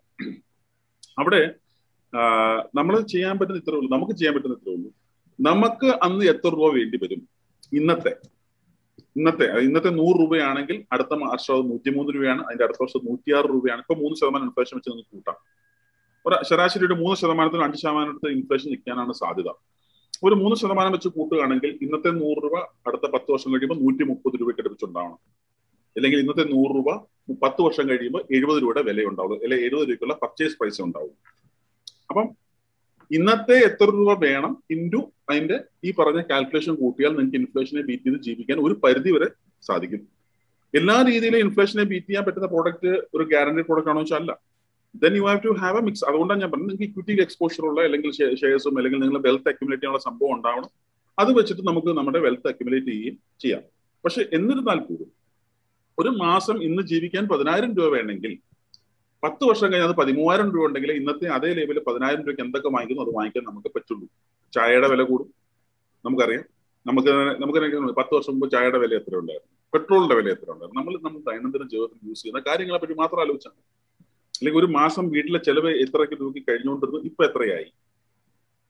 അപ്പൊ നമ്മൾ അത് നിങ്ങൾക്ക് സ്വന്തമായിട്ട് ഡിസൈഡ് ചെയ്യാം. 3% വെച്ച് ഇൻഫ്ലേഷൻ കൂടുന്നതായിട്ട് നിങ്ങൾക്ക് കണക്ക് കൂട്ടാം. എനിക്ക് ഗ്യാരണ്ടി ആയിട്ട് 3% ഇൻഫ്ലേഷൻ കൂടുക അല്ലെങ്കിൽ കുറയുക, അല്ലെങ്കിൽ 3% അപ്പുറം പോവില്ല എന്ന് പറയാൻ പറ്റില്ല. കാരണം അതിന് ഒരുപാട് ഫാക്ടേഴ്സ് അതിനെ ബന്ധപ്പെടുത്തിയിട്ടുള്ളത് കൊണ്ട് അത് എല്ലാവർക്കും ഡിപ്പെൻസ് ആണ് ഇൻഫ്ലേഷൻ എന്ന് പറഞ്ഞാൽ. എനിക്ക് തോന്നുന്നു സാറ് പറഞ്ഞതിനേക്കുള്ള ആഡ് ചെയ്തിട്ട് പറയാം, ഇൻഫ്ലേഷൻ എന്ന് പറഞ്ഞാൽ നിങ്ങളുടെ ഇൻഫ്ലേഷനാണ്. കാരണം വെച്ചാൽ വളരെ സിമ്പിൾ ആയിട്ട് പറഞ്ഞാൽ കല്യാണം കഴിക്കണേക്കാളും മുന്നേ നമ്മുടെയൊക്കെ ഇൻഫ്ലേഷൻ എന്ന് പറഞ്ഞാൽ ചിലപ്പോൾ 3% ആയിരിക്കും. പക്ഷെ നല്ല കാശുള്ള വീട്ടിൽ അങ്ങനെയല്ല, നല്ലൊരു കല്യാണം കഴിക്കുകയാണെങ്കിൽ ചിലപ്പോ നമ്മുടെ ഇൻഫ്ലേഷൻ ഒരു 7% മാറാൻ ചാൻസ് ഉണ്ട്. വളരെ സിമ്പിൾ ആയിട്ട് പറഞ്ഞു കഴിഞ്ഞാൽ നമുക്ക് തട്ടുകടയിൽ പോയിട്ട് കല്യാണത്തിന് മുന്നേ ചിലപ്പോൾ കഴിക്കാൻ പറ്റും, പക്ഷെ ഫാമിലി ആയിട്ട് തട്ടുകടയിൽ പോയി കഴിക്കാൻ പറ്റില്ല. സോ എത്ര ഇൻഫ്ലേഷൻ വന്ന് നിങ്ങൾ തന്നെ കാൽക്കുലേറ്റ് ചെയ്തു.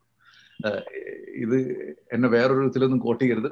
ഞാൻ വളരെ പ്രാക്ടിക്കലായിട്ട് ഒരു എക്സാമ്പിൾ പറഞ്ഞെന്നുള്ളൂ. ഇപ്പൊ പണ്ട് കല്യാണത്തിന് മുന്നേ കുട്ടികളില്ലാത്ത ടൈമിൽ നമുക്ക് ബൈക്കിൽ യാത്ര ചെയ്യാൻ പറ്റും. 2 കുട്ടികളായി കഴിഞ്ഞാൽ ഒരു കാർ ഉണ്ടായാൽ പറ്റും. അപ്പൊ ഇൻഫ്ലേഷൻ എത്ര കൂടി? അപ്പോ ഇത് നിങ്ങൾക്കാണ് മനസ്സിലാവുന്നത് ഏജ് അനുസരിച്ചിട്ട്. അതനുസരിച്ചിട്ട് സാറ് ഈ പറഞ്ഞ പ്രൊഡക്റ്റിൽ എത്ര റിട്ടേൺ ഇതിൽ നിന്ന് വേണം എന്ന് മനസ്സിലാക്കണമെന്നുണ്ടെങ്കിൽ കുറച്ചും കൂടി നന്നായിട്ട് ഇതിനെ മനസ്സിലാക്കാൻ പറ്റും തോന്നുന്നു. സാർ, ഇതിലൊരു ചോദ്യം ചോദിക്കണതിൽ ഇത് മന്ത്ലി പ്ലാൻ ആയിട്ട് ചെയ്യാൻ പറ്റുമോ? മന്ത്ലി ആയിട്ട് ഇൻവെസ്റ്റ് ചെയ്യാൻ പറ്റുമോ? മന്ത്ലി ആയിട്ട് ഇൻവെസ്റ്റ് ചെയ്യാൻ നമ്മൾ പ്രീമിയം എടുക്കുന്നത് കൂടുതലാണ്. ബട്ട് മന്ത്ലി ആകുമ്പോൾ കുഴപ്പം എന്താണെന്ന് വെച്ചാൽ ലാപ്സ് ആക്കാനുള്ള ചാൻസ് ഭയങ്കര ഹൈ ആണ്. നിങ്ങൾക്ക് ഏറ്റവും നമ്മളിപ്പോ നോക്കുന്ന ഏതൊരു കമ്പനി എടുത്താലും ഒരിക്കലും ഒരു കമ്പനിയും ഈ പറയുന്ന ലാപ്സ് ആക്കിയാൽ നമ്മൾ തീരുമാനം എടുക്കും. വാട്ട് ഹാപ്പൻസ് ഇസ് നിങ്ങൾക്ക് ഫസ്റ്റ് ഇയറിൽ റെഗുലറായിട്ട് അടച്ചിട്ട് സെക്കൻഡ് ഇയർ തൊട്ട് നിങ്ങൾക്ക് ഒരു മന്ത്ലി മുകളിലോട്ട് മാറ്റാം. ബാങ്കിൽ നിന്ന് ECS വഴി പോകുന്ന രീതിയിൽ ചെയ്യുവാണെങ്കിൽ അത് കണ്ടു. നമ്മൾ ഒരു ഇൻവെസ്റ്റ്മെന്റ് നടത്തുമ്പോൾ എപ്പോഴും അത് എവിടെ തന്നെ ആയിക്കോട്ടെ, എവിടെ വേണമെങ്കിലും ആവാം, നമുക്ക് അതിനൊരു ഓപ്ഷൻ എപ്പോഴും നല്ലത് എന്ന് പറയുന്നത് നമുക്ക് കഴിയുന്ന ഒരു നമ്മൾ ബാക്കി എല്ലാ കാര്യങ്ങൾക്കും പൈസ ചെലവാക്കും. ഇൻഷുറൻസിലോട്ട് വരുമ്പോൾ മാത്രമാണ് നമ്മൾ മന്ത്ലി ആക്കണോ അല്ലെങ്കിൽ പൈസ ചെലവാക്കാൻ ഭയങ്കര മടിയുള്ളൂ.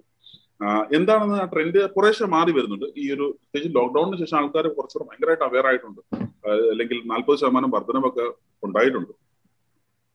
എപ്പോഴും നമ്മൾ ഇതിനൊരു പ്രിഫറൻസ് കൊടുക്കണം. നമ്മുടെ എന്താണ് investment philosophy? Income minus savings is equal to expenses എന്നാണ് നമ്മുടെ പേരൻസ് നമ്മൾ കാണിച്ചത്. ഇപ്പോഴത്തെ ജനറേഷൻ അല്ലെങ്കിൽ ഇപ്പോഴത്തെ ആൾക്കാർ എങ്ങനെയാണെന്ന് വെച്ചാൽ ഇൻകം മൈനസ് എക്സ്പെൻസ് ആണ് സേവിങ്സ്. സോ അതൊരു നിർബന്ധിത സേവിങ്സിലോട്ട് നമ്മൾ മാറിക്കഴിഞ്ഞാൽ, ഇപ്പൊ എനിക്കിത് പറയുമ്പോൾ എന്റെ ഭാഗത്തുനിന്നും ഞാൻ എന്റെ ഇൻവെസ്റ്റ്മെന്റ് എനിക്ക് കിട്ടുന്ന ഇൻകത്തിനകത്തും ഞാൻ സ്പെൻഡ് ചെയ്തിട്ടാണ് ബാക്കിയുള്ളത് സേവ് ചെയ്യുന്നത്. Ideally we should be having A savings. അപ്പൊ അതിന് നമ്മൾ ഇന്ന് ഇപ്പം ഇതൊരു ഇയർലി പോകുമ്പോൾ അഡ്വാൻറ്റേജ്, ഒന്ന് നിങ്ങൾ അടയ്ക്കുന്ന എമൗണ്ട് കമ്പാരിറ്റീവ്ലി കുറവായിരിക്കും. രണ്ട്, ഇത് ലാപ്സ് ആവാൻ എന്തിനു വേണ്ടിയിട്ടാണോ നമ്മളൊരു സൊല്യൂഷൻ ചൂസ് ചെയ്യുന്നത് ഇൻഷുറൻസിൽ, അത് ഫുൾഫിൽ ആവണമെങ്കിൽ ഇതിന്റെ policy tenure, premium payment tenure complete ചെയ്യാം അല്ലെ. അല്ലെങ്കിൽ ഇത് നമ്മൾ എടുത്തിട്ട് വെറുതെ ആവും. ആദ്യത്തെ 2 വർഷം നമ്മൾ അടച്ച്, ഫസ്റ്റ് ഇയർ അടച്ചു, സെക്കൻഡ് ഇയർ അടച്ചിട്ടില്ലെങ്കിൽ തന്നെ പ്രീമിയം പോയി, നമ്മൾ അടച്ച പ്രീമിയം പോകും. എല്ലാ കമ്പനിക്കും അങ്ങനെയാണ്. സോ എപ്പോഴും അറ്റ്ലീസ്റ്റ് ഫസ്റ്റ് ഇയർ അടച്ചിട്ട് സെക്കൻഡ് ഇയറിൽ വേണമെങ്കിൽ നിങ്ങൾക്ക് അത്ര നിർബന്ധമാണെങ്കിൽ നിങ്ങൾക്ക് ഒരു മന്ത്ലി മോഡിൽ പോവാം. പക്ഷെ ഞാൻ ഒരിക്കലും അത് അഡ്വൈസ് ചെയ്യില്ല. കാരണം മന്ത്ലി മോഡ് നമുക്ക് വേറെ പല ഇൻവെസ്റ്റ്മെന്റ്സിൽ യൂസ് ചെയ്യാം. അതിൽ നിങ്ങൾക്ക് ഒരു ചിട്ടി ചേർന്നിട്ട് ഇതിലോട്ട് വൺ ടൈം ആയിട്ട് അടയ്ക്കാം. കാരണം നിങ്ങൾ 100 രൂപ അടയ്ക്കുന്നത് നിങ്ങൾ എന്തിനാണ് 108 രൂപ അടയ്ക്കുന്നത്? Again, you are paying an interest for your own money that you are going to pay. So it is not advisable എന്ന് പറയാനുള്ള കാരണം, ഒന്ന് എന്റെ ലാപ്സ് റേഷ്യോ, ഒന്ന് നിങ്ങൾ അടയ്ക്കുന്ന എമൗണ്ട് കൂടുതലാണ്, അതുകൊണ്ടാണ്. Okay, very good. അതിന് വളരെ സിമ്പിൾ ആയിട്ടുള്ള കാര്യമുള്ളൂ. ഡെറ്റ് ഫണ്ടിൽ ഒരു SIP ചേരാം, എന്നിട്ട് 1 വർഷം കഴിയുമ്പോൾ ആ പൈസ മാറ്റി അടയ്ക്കാം. ഡെറ്റ് ഫണ്ട് ഇട്ടാൽ മതി. അപ്പൊ ഏറ്റവും ഇതൊക്കെയാണ് ഫിനാൻഷ്യൽ പ്ലാനിങ്ങിൽ ഉൾപ്പെടുന്ന കാര്യങ്ങൾ. പക്ഷേ ഇത്ര കോമൺ സെൻസ് എന്ന് പറഞ്ഞാൽ അത്ര കോമൺ അല്ല. അതിന്റെ ഒരു പ്രശ്നം മാത്രമേ ഉള്ളൂ നമുക്ക് ഇൻവെസ്റ്റ് ചെയ്യുമ്പോൾ. ഓക്കെ, ഞാനിവിടെ പുതിയതായിട്ടൊരു സാധനം ഇൻവെന്റ് ചെയ്ത് പറഞ്ഞിട്ടില്ല. പക്ഷെ I think you can manage it. Okay, ഇനി വേറൊരു കാര്യം വെച്ചാൽ, is it suitable for A person like me who is retiring age? ഇപ്പൊ ഒരു 54 ആയിട്ടുള്ള ആളുകൾക്ക് ഇത്തരം പ്ലാനുകൾ നല്ലതാണോ എന്ന് സാർ ഒന്ന് ജസ്റ്റ് ഒന്ന് ക്വിക്കായിട്ട് പറയാം. Absolutely, this is for retirees also. Because when you retire, it is, see, only thing is that we got little delayed, but it is always better to be late than never. ഒരിക്കലും എടുക്കാത്തതിനെക്കാട്ടിൽ എപ്പോഴും നല്ലത് you take it. കാരണം sir you can go for A 5-year plan. 54 വയസ്സുണ്ടെങ്കിൽ go for A 5-year term. 6th year onwards you will start getting the amount. അതല്ല sir 62ാമത്തെ വയസ്സിൽ മതിയെങ്കിൽ so you will get A little more amount, 5 വർഷം കൊണ്ട് അടച്ചു തീർക്കുക, and then you pay more.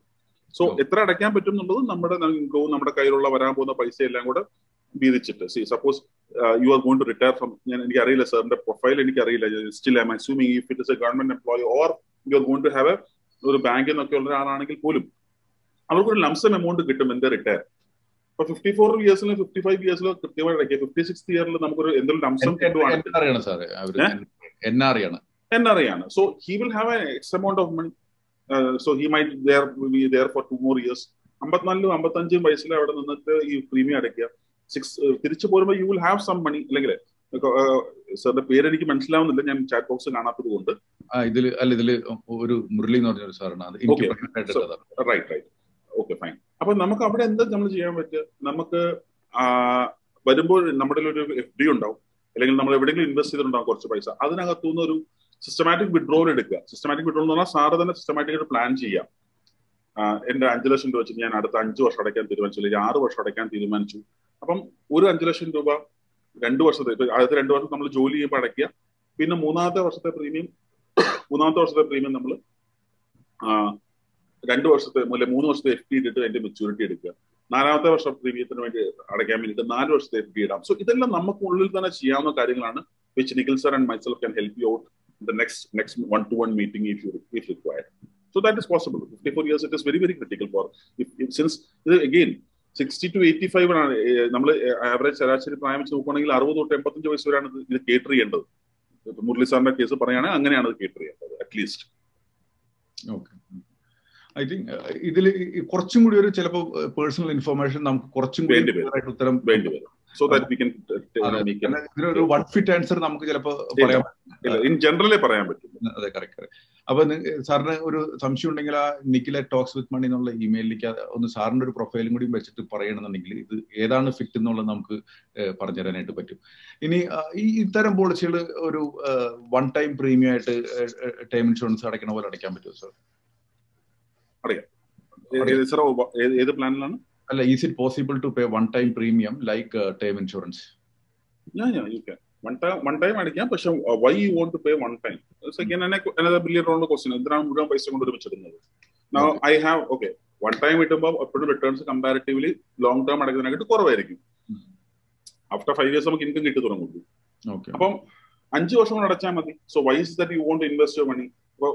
Sir ഇപ്പൊ 25 lakhs ആണ് ഇടാൻ പോകുന്നതെങ്കിൽ ഇൻവെസ്റ്റ് 5 lakhs നൗ, 20 lakhs-ന്റെ FD തുടങ്ങുക.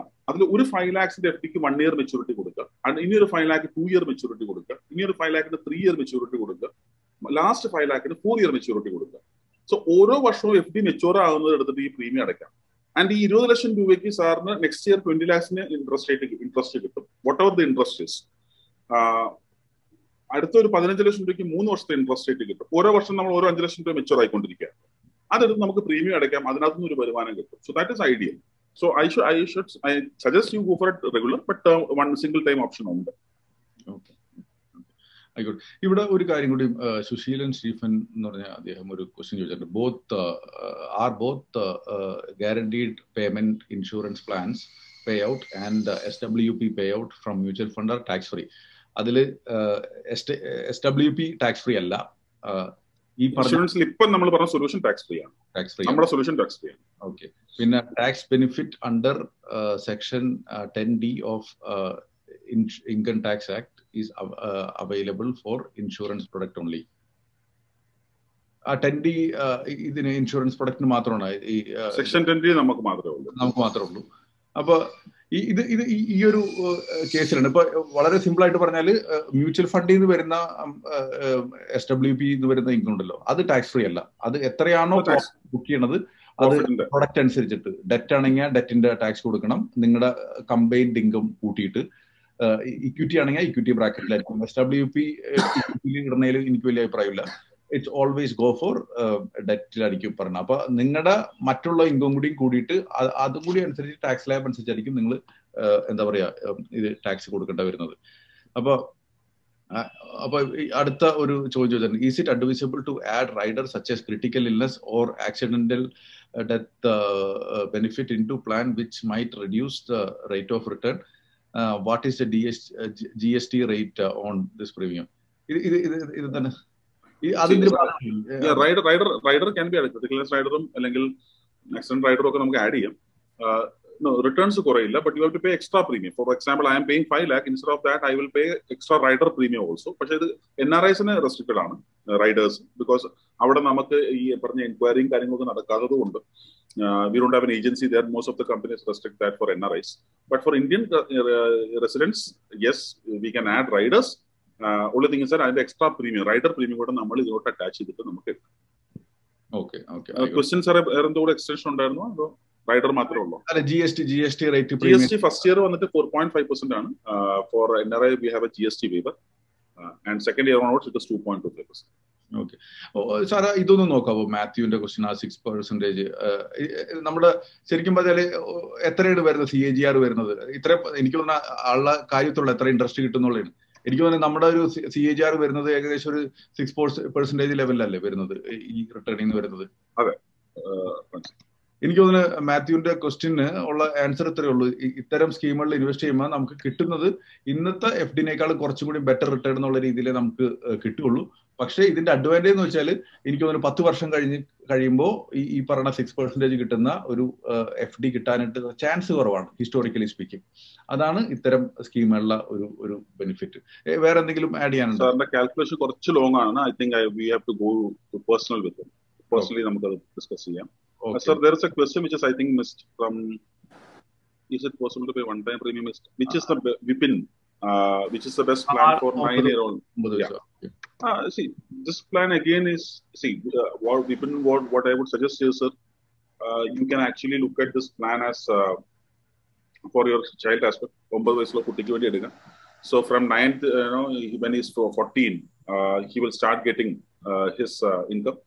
ആൻഡ് ഇപ്പം എക്സാമ്പിൾ പറയാനാണെങ്കിൽ സർ ഒരുപാട് എക്സാമ്പിൾസ് നമുക്ക് പറയാം. നമുക്കറിയാം ഇസ്മയിൽ അല്ലെങ്കിൽ പല എക്സാമ്പിൾസ് നമ്മുടെ കുട്ടികൾ നമ്മൾ വളരെ സേഫ് ആണെന്നൊക്കെ തോന്നുന്ന ഒരു കാലഘട്ടത്തിൽ, which is very very sad, കേരളത്തിൽ തന്നെ സംഭവിക്കുമ്പോൾ, വളരെ പ്രബുദ്ധരായ കേരളത്തിൽ തന്നെ ഇങ്ങനത്തെ കാര്യങ്ങളൊക്കെ സംഭവിക്കുമ്പോൾ നമ്മുടെ കുട്ടികൾ വളരെ സേഫ് ആയിട്ട് they got married, parents thought that they are settled. മറ്റൊരാളെ ആശ്രയിക്കാതെ അവർക്ക് ഒരു ഇൻകം ആയിട്ട് ഗ്യാരണ്ടീഡ് ആയിട്ട് കൊടുക്കാനായിട്ട് ദാറ്റ് ഇസ് ആൻ ഓപ്ഷൻ. അപ്പം ഒരു ആൺകുട്ടി, അത് പ്രത്യേകിച്ച് ഗേൾ ചൈൽഡിന്, ഒരു ആൺകുട്ടിക്ക് വേണ്ടിയിട്ടും ഈ പ്ലാൻ വർക്ക് ചെയ്യാം. അതല്ലെങ്കിൽ മറ്റൊരു ഒരു കസ്റ്റം മെയ്ഡ് സൊല്യൂഷൻ ആണ് സാർ ഉദ്ദേശിക്കുന്നതെങ്കിൽ എന്താണ് 9 വയസ്സുകാരന്റെ ആവശ്യം ഇന്ന് വ്യക്തമാക്കാൻ നമുക്ക് ഒരു 1-to-1 മീറ്റിംഗിൽ സാർ നിഖിൽ സാറോട് സംസാരിക്കുകയാണെങ്കിൽ we can give another solution for that. C every need all companies will take care of have a solution, so we'll give you the best solution for that. അതല്ല ഇതേ ഒരു പ്രോഡക്റ്റ് വെച്ചിട്ട് ഒരു guaranteed ഇൻകത്തിന് വേണ്ടിയിട്ടാണെങ്കിൽ ഒന്നുകിൽ എനിക്ക് എന്റെ പേരിൽ തന്നെ എടുത്തുകൊണ്ട് എന്റെ കുട്ടിക്ക് 9 വയസ്സുള്ള എന്റെ കുട്ടിക്ക് വേണ്ടിയിട്ട് ഈ പൈസ ഞാൻ യൂസ് ചെയ്യാം. എന്ന് വെച്ചാൽ 14 വയസ്സ് തൊട്ട് കുട്ടിയുടെ എഡ്യൂക്കേഷൻ കംപ്ലീറ്റ് ചെയ്യുന്ന വരെ ഇതിനകത്തുനിന്ന് കിട്ടുന്ന വരുമാനം ഞാൻ കുട്ടിക്ക് വേണ്ടി യൂസ് ചെയ്യും. അതിനുശേഷം ആ പൈസ എനിക്കായിട്ട് യൂസ് ചെയ്യും. എന്റെ കാലശേഷം ഞാൻ അടച്ചു വെച്ചിരിക്കുന്ന 5 വർഷം കൊണ്ട് അടച്ചിരിക്കുന്ന പൈസ പിന്നെയും വിപിനിലേക്ക് തന്നെ കുട്ടിയിലേക്ക് തന്നെ എത്തുന്ന രീതിയിലോട്ടും എനിക്ക് പ്ലാൻ ചെയ്യാവുന്നതാണ്. So that is another option. So we can നമ്മുടെ ആവശ്യം അനുസരിച്ച് നമുക്ക് അതിന്റെ പോളിസിയുടെ കാലാവധി ഒക്കെ ഫിക്സ് ചെയ്യാമെന്നുള്ളതാണ് ഇതിന്റെ ഏറ്റവും വലിയൊരു അഡ്വാൻറ്റേജ്. ഓക്കെ, ഇതിലെ ഒരു കാര്യം കൂടിയും എനിക്ക് നേരിട്ട് വന്ന് ചോദിച്ചിട്ടുണ്ട്. ഒരു വൺ ടൈം പ്രീമിയം ആയിട്ട് അടച്ചിട്ട് 71 വയസ്സായ ആൾക്ക് നല്ലതാണോ എന്നുള്ളതിനെ കുറിച്ചിട്ട്, സീനിയർ സിറ്റിസൺ ആയിട്ടുള്ള അത് അതിനെ പറ്റിയിട്ട് ഇതൊരു ഡിപ്പെൻസ് അല്ലേ ഇതിന്റെ ഒരു ആൻസർ പറയാന്നുള്ളത്? അതെ സർ, അഗെയിൻ നമ്മൾ കുറച്ചത് പേഴ്സണലി പറയേണ്ടി വരും. കാരണം അത് നമുക്കറിയില്ല ഇതെന്താണ്. അതെ, ക്വസ്റ്റ്യൻ കുറച്ച് അപൂർണമാണ്. which you can always talk to directly to Nikhil sir and we will get back to you sir. കാരണം എല്ലാത്തിനും നമുക്ക് അറിയണം ഇയാളുടെ ഇത്. ഇപ്പൊ നമ്മളൊരു കാര്യം വളരെ സിമ്പിൾ ആയിട്ട് പറഞ്ഞാല് ഒരു ഡോക്ടറെ അടുത്ത് പോയിട്ട് പറഞ്ഞു എനിക്ക് പനിയുണ്ട് പാരസിറ്റമോൾ കഴിച്ചാൽ പോരുന്നു. അപ്പൊ സത്യം പറഞ്ഞാൽ നമുക്ക് തന്നെ അറിയില്ല. ഞാൻ ഇന്നലെ ഒരു സെഷൻ ഒരു തൃശ്ശൂരത്തെ ഒരു ഗ്രൂപ്പ് ഓഫ് ഡോക്ടേഴ്സിനോട് തിരിക്കുന്നു. അപ്പൊ ഞാനപ്പോ അവരോട് ചോദിച്ചിട്ടുണ്ട്, സാറേ എനിക്ക് പനിയുണ്ട്, ഞാൻ പാരസിറ്റമോൾ കഴിച്ചാൽ മതിയാണ്. അതിനോട് ആൻസർ സ്ട്രെയിറ്റ് ആണോ? പനിയിൽ പാരസിറ്റമോൾ നിൽക്കണമെങ്കിൽ എന്റെ ഭാഗ്യം. അപ്പൊ എന്റെ ഓപ്ഷനാണ് ഇന്ന് ടെസ്റ്റ് ചെയ്തിട്ട് പാരസിറ്റമോൾ വേണമെന്ന് തീരുമാനിക്കണോ അതോ വേണ്ട എന്നുള്ളത്. അപ്പൊ it's not like A one fit for all. പക്ഷെ ഇതിലൊന്ന് ഡയഗ്നോസ് ചെയ്ത് കഴിഞ്ഞാൽ ചിലപ്പോൾ നമുക്ക് അറിയാൻ പറ്റും. ഈവൻ ഇത്തരം ഇതിൽ തന്നെ വേറെ നല്ല ഓപ്ഷൻസ് ഉണ്ട്. ഇതല്ല ചിലപ്പോൾ വളരെ നന്നായിട്ട് ഫിറ്റ് ആവാനും ചാൻസ് ഉണ്ട് നമുക്ക്. അപ്പൊ അത്തരം കാര്യങ്ങളും നമുക്ക് എക്സ്പ്ലോർ ചെയ്യാനായിട്ട് സാധിക്കും. ഓൾറെഡി നമ്മൾ 12 മണി ആയി. നമുക്ക് വേണമെന്നുണ്ടെങ്കിൽ അടുത്ത ഒരു 2 ക്വസ്റ്റ്യനും കൂടി ചോദിച്ചിട്ട് നമുക്ക് ഇന്നത്തെ സെഷൻ നമുക്ക് നോക്കാം. ഇതൊരു നല്ലൊരു ചോദ്യമാണ്. അപ്പൊ what is the percentage of asset allocation do you recommend for these kind of guaranteed product? എനിക്ക് പേഴ്സണൽ ആയിട്ടുള്ള ഒരു ചോദ്യമാണ്. എത്ര നമ്മുടെ ഇൻവെസ്റ്റ്മെന്റ് അലോക്കേഷനിൽ എത്ര ഇത്തരം ഇൻവെസ്റ്റ്മെന്റുകൾക്ക് വേണ്ടിയിട്ട് നമ്മൾ മാറ്റിവെക്കണം? Bare minimum 40%. If you're less than 45 years of age, 40%. If you're more than 45, 60 to 70% has to be guaranteed. Okay. That is what I suggest. വേറെ വലിയ എക്സ്പേർട്സിന് വേറെ സജഷൻസ് ഉണ്ടാവും. പക്ഷെ ഞാൻ എപ്പോഴും എന്റെ കഴിഞ്ഞ 20 വർഷത്തിൽ who is less than 45, I will say 40% guarantee and 60% they can go for all risk before 45. Okay. So അതായിരിക്കും ഐഡിയലി എപ്പോഴും ഞാൻ സജസ്റ്റ് ചെയ്യുന്നത്. കാരണം 45 കഴിഞ്ഞാൽ പിന്നെ you cannot take much of A risk എന്നാണ് ഐ ഓൾവേസ് ബിലീവ്. ഓക്കെ. അപ്പൊ ഇത് ഓരോരുത്തർക്കും സ്പെസിഫിക് ആയിട്ടായിരിക്കും ഇത് പറയുന്നത്. പക്ഷേ ഓൾവേസ് അത് നമ്മുടെ ഇൻകവും കൂടെ ബേസ് ചെയ്തിരിക്കും. I have A big income like 25 lakhs, then I can go for even 30% equity exposure. I mean 30% of this guarantee and higher side. പക്ഷെ സാർ, ഈ ഗ്യാരണ്ടി എന്നുള്ള വാക്ക് ഡിസ്കൗണ്ട് എന്നുള്ള വാക്കിനെക്കാട്ടിലും കേരളത്തിൽ ഇഷ്ടമുള്ളൊരു വാക്കാണ് ഈ ഗ്യാരണ്ടി. പക്ഷെ അത് ചില ഇൻഷുറൻസ് പ്രോഡക്റ്റുമായിട്ട് ലിങ്ക് ചെയ്യുമ്പോഴാണ് ആൾക്കാർക്ക് കുറച്ചൊരു മടി ഉണ്ടാവുക. കേരളത്തിലെ പൊതുവെ ഗോൾഡിന്റെ റേറ്റ് കൂടുക, ഇൻട്രസ്റ്റ് റേറ്റ് അല്ല ഗോൾഡിന്റെ റേറ്റ് കൂടുക, അല്ലെങ്കിൽ കാണുന്ന ട്രെൻഡാണ് ഗോൾഡിന്റെ റേറ്റ് കൂടുക, അല്ലെങ്കിൽ അത് ഭയങ്കര വിഷമിക്കുന്ന ഒരു വാക്കാണ്. ഗോൾഡ് സ്വർണ്ണത്തിന്റെ വില കുറയുന്നത് കാണുമ്പോൾ ആൾക്കാർക്ക് ഭയങ്കര സന്തോഷമാണ്, പോയി വാങ്ങും. Akshaya Tritiya, I don't know what is A concept behind it. കാരണം പണ്ട് കുടുംബക്കാരോ നമ്മുടെ കാരണവന്മാരൊന്നും പറഞ്ഞു കേട്ടിട്ടില്ലെങ്കിലും അക്ഷയ തൃതീയക്ക് ഭയങ്കര തിരക്കാണ്. So I don't believe in all this. That is my personal thing. പക്ഷെ എന്റെ റൈറ്റ് ആണെന്ന് അടിച്ചേപ്പിക്കാൻ പറ്റില്ല. ബട്ട് ദാറ്റ് ഇസ് അന്ന് നമ്മൾ വാങ്ങിക്കുന്ന ഐശ്വര്യമായിട്ട് കണ്ടിട്ട് ഭയങ്കര തിരക്കാണ്. സോ ഇതൊക്കെ നമുക്ക് ഡിസ്കൗണ്ടും സ്വർണവും മലയാളികൾക്ക് വളരെ ഫേവറേറ്റ് ആയിട്ടുള്ള വാക്കുകളാണ്. പക്ഷെ ഇപ്പൊ അതിനെക്കാട്ടിൽ ഫേവറേറ്റ് ആണ് ഗ്യാരണ്ടി എന്നുള്ള വാക്ക്. കാരണം ഗ്യാരണ്ടിക്ക് ഭയങ്കര വിലയായിട്ട്. Guarantee is very very precious now. So അല്ല, ഐ തിങ്ക് നമുക്ക് എപ്പോഴും ഒരു ഫിനാൻഷ്യൽ ഫ്രീഡം എന്ന് പറയാം. അല്ലാതെ ഒരു റിട്ടയർമെന്റ് എന്ന് പറഞ്ഞു കഴിഞ്ഞാൽ എന്റെ മന്ത്ലി എക്സ്പെൻസ് എനിക്ക് ഗ്യാരണ്ടീഡ് ആയിട്ട് കിട്ടണമെന്നുണ്ടെങ്കിൽ എനിക്കൊന്നും പറയണ്ട. അപ്പോ ആ ഒരു പെർസെന്റേജ് ഇപ്പൊ എനിക്ക് തോന്നുന്നു നമുക്ക് എല്ലാവർക്കും മനസ്സിലാക്കേണ്ട ഒരു കാര്യമുണ്ട്. എനിക്ക് ജീവിക്കാനായിട്ട് എത്ര രൂപ മന്ത്ലി ചെലവ്? സാർ, ഇത് ഏറ്റവും രസകരമായിട്ട് പറഞ്ഞത് എങ്ങനെയാ അറിയാം? നമ്മളിപ്പോ ഇങ്ങനത്തെ ഒരു ഇൻവെസ്റ്റ്മെന്റ് എടുക്കുമ്പോൾ ഞാൻ ഇപ്പൊ ജോലി ചെയ്യുന്നു, ഞാൻ വരുമാനം ഉണ്ടാക്കുന്നു. നാളെ ഞാനും എന്റെ ശരീരവും വർക്ക് ചെയ്തിട്ടാണ് ഇപ്പൊ ഞാൻ വരുമാനം ഉണ്ടാക്കുന്നത്. എന്റെ ശരീരം വർക്ക് ചെയ്യാതെ എനിക്കൊരു വരുമാനം ഉണ്ടാകുകയാണ്, എക്സ്ട്രാ ഇൻകം. അങ്ങനെയും നമുക്ക് കണക്കാക്കാം. ഞാൻ വർക്ക് ചെയ്തിട്ട് എന്റെ വരുമാനം ഉണ്ടാക്കുന്നതിനൊപ്പം തന്നെ വേറെ ഞാൻ വർക്ക് ചെയ്ത പൈസ എനിക്ക് വേണ്ടി വർക്ക് ചെയ്തിട്ട് അതിനകത്തുനിന്ന് ഗ്യാരണ്ടി ആയിട്ട് ഇൻകം വരിക. So it is 2 in 1. I mean അല്ലെങ്കിൽ having an extra salary or me having 2 job, അങ്ങനെ നമുക്ക് കൂട്ടാം. ഓക്കെ. ഇതിലെ ഒരു കാര്യം പറയണം വെച്ചാൽ നമുക്ക് വളരെ ഇമ്പോർട്ടന്റ് ആയിട്ടുള്ള കാര്യം വെച്ചാൽ ഇപ്പൊ എല്ലാവരും നമ്മൾ ഈ ഇൻഷുറൻസ് പ്രൊഡക്റ്റ് ഒക്കെ വാങ്ങുന്ന ടൈമിൽ നമ്മൾ കൂടുതലും ഗൂഗിളാണ് നമ്മുടെ ഏറ്റവും വലിയ അഡ്വൈസർ. അപ്പോ ഇതിൽ നമ്മൾ എപ്പോഴും എന്തിന് ഒരു വാങ്ങണേക്കാളും മുന്നേ there is A concept. Okay, insurance company എപ്പോഴും മാനുഫാക്ചറാണ്. പക്ഷേ നമുക്കൊരു ഇത് വാങ്ങുന്ന ടൈമിൽ നമുക്കൊരു അഡ്വൈസറോ അല്ലാന്നുണ്ടെങ്കിൽ ഒരു കൺസൾട്ടന്റ് ആവശ്യമുണ്ടോ? ആ ഒരു ഡയഗ്നോസിന്റെ ഇമ്പോർട്ടൻസിനെ കുറിച്ചിട്ടൊന്ന് സാറ് പറയാമോ? There are two things. One is insurance is always as a push product. നമ്മൾ പുഷ് ചെയ്താൽ മാത്രമേ എടുക്കുന്ന, സ്വമേധയാ പോയി ഓൺലൈനിലൊക്കെ എടുക്കുന്ന വളരെ കുറച്ച് പോപ്പുലേഷൻ ഉണ്ട്. നൗ സർവീസ് ഇസ് ഭയങ്കര ഇമ്പോർട്ടൻ്റ് ആയിട്ടൊരു കാര്യമാണ്. സർവീസ് നമ്മൾ നേരിട്ട് പോയി ഒരു ഇൻഡിവിജ്വൽ ഏജന്റിനോ അല്ലെങ്കിൽ ഒരു ബ്രോക്കറിന്റെ കയ്യിൽ നിന്നോ നമ്മൾ ഒരു പ്രോഡക്റ്റ് വാങ്ങിക്കുമ്പോൾ customer is always been taken care. Customer ഒറ്റ വിളിക്ക് കാര്യങ്ങൾ നടക്കും. സോ നമുക്കൊരു ധാരണയുണ്ട് ആരെയാണ് വിളിക്കേണ്ടത്, എന്തിനാണ് വിളിക്കേണ്ടത്. And it is A long term business ആണ്, നമുക്കറിയാം. ഇറ്റ് ഇസ് ഫോർ 10 years അല്ലെങ്കിൽ 12 years. സോ മറ്റ് ഓൺലൈൻ പ്ലാറ്റ്ഫോം മോശമാണ് എന്ന് ഞാൻ പറയില്ല. പക്ഷെ എന്നിരുന്നാൽ പോലും നമ്മൾ ഈ ചെറിയ ഡിസ്കൗണ്ടിന് വേണ്ടിയിട്ട് നമ്മൾ അവരെ അല്ലെങ്കിൽ ഇത് ചെയ്യേണ്ട എന്നൊരു തീരുമാനം എടുക്കാതെ നമ്മൾ എപ്പോഴും പോകുമ്പോൾ പിന്നെ ഓൺലൈൻ നമ്മൾ ചോദിക്കുന്നതിനുള്ള മറുപടി അതരും. ഐ എം ആസ്കിങ്, എനിക്ക് ഇവിടുന്ന് പോകേണ്ടത് പാലക്കാടേക്കാണ് എന്നുണ്ടെങ്കിൽ പാലക്കാടേക്കുള്ള വഴി കാണിച്ചു തരും. ചില സമയത്ത് അത് വൺവേയിൽ കൂടി കയറിപ്പോകും. സോ കാരണം ഓൺലൈൻ ഇസ് ഡൈനാമിക് ആയിട്ട് പറഞ്ഞു തരും, ഒക്കെ ശരിയാണ്. എന്റെ ആവശ്യം എന്താണെന്ന് തിരിച്ചറിയാൻ ഗൂഗിളിന് പറ്റില്ല. പാലക്കാടേക്ക് പോകുക എന്നുള്ള ആവശ്യം, പക്ഷെ പാലക്കാടേക്ക് പോകുമ്പോൾ എനിക്ക് തൃശ്ശൂര് കയറി എന്റെ ഫ്രണ്ടിനെ കാണണം അല്ലെങ്കിൽ എറണാകുളത്ത് ഓഫീസിൽ കയറണം, ഇതൊന്നും എനിക്ക് ഗൂഗിളിനോട് പറയാൻ പറ്റില്ല. പാലക്കാട് പോകണം, പാലക്കാടുള്ള വഴി കാണിച്ചു തരും.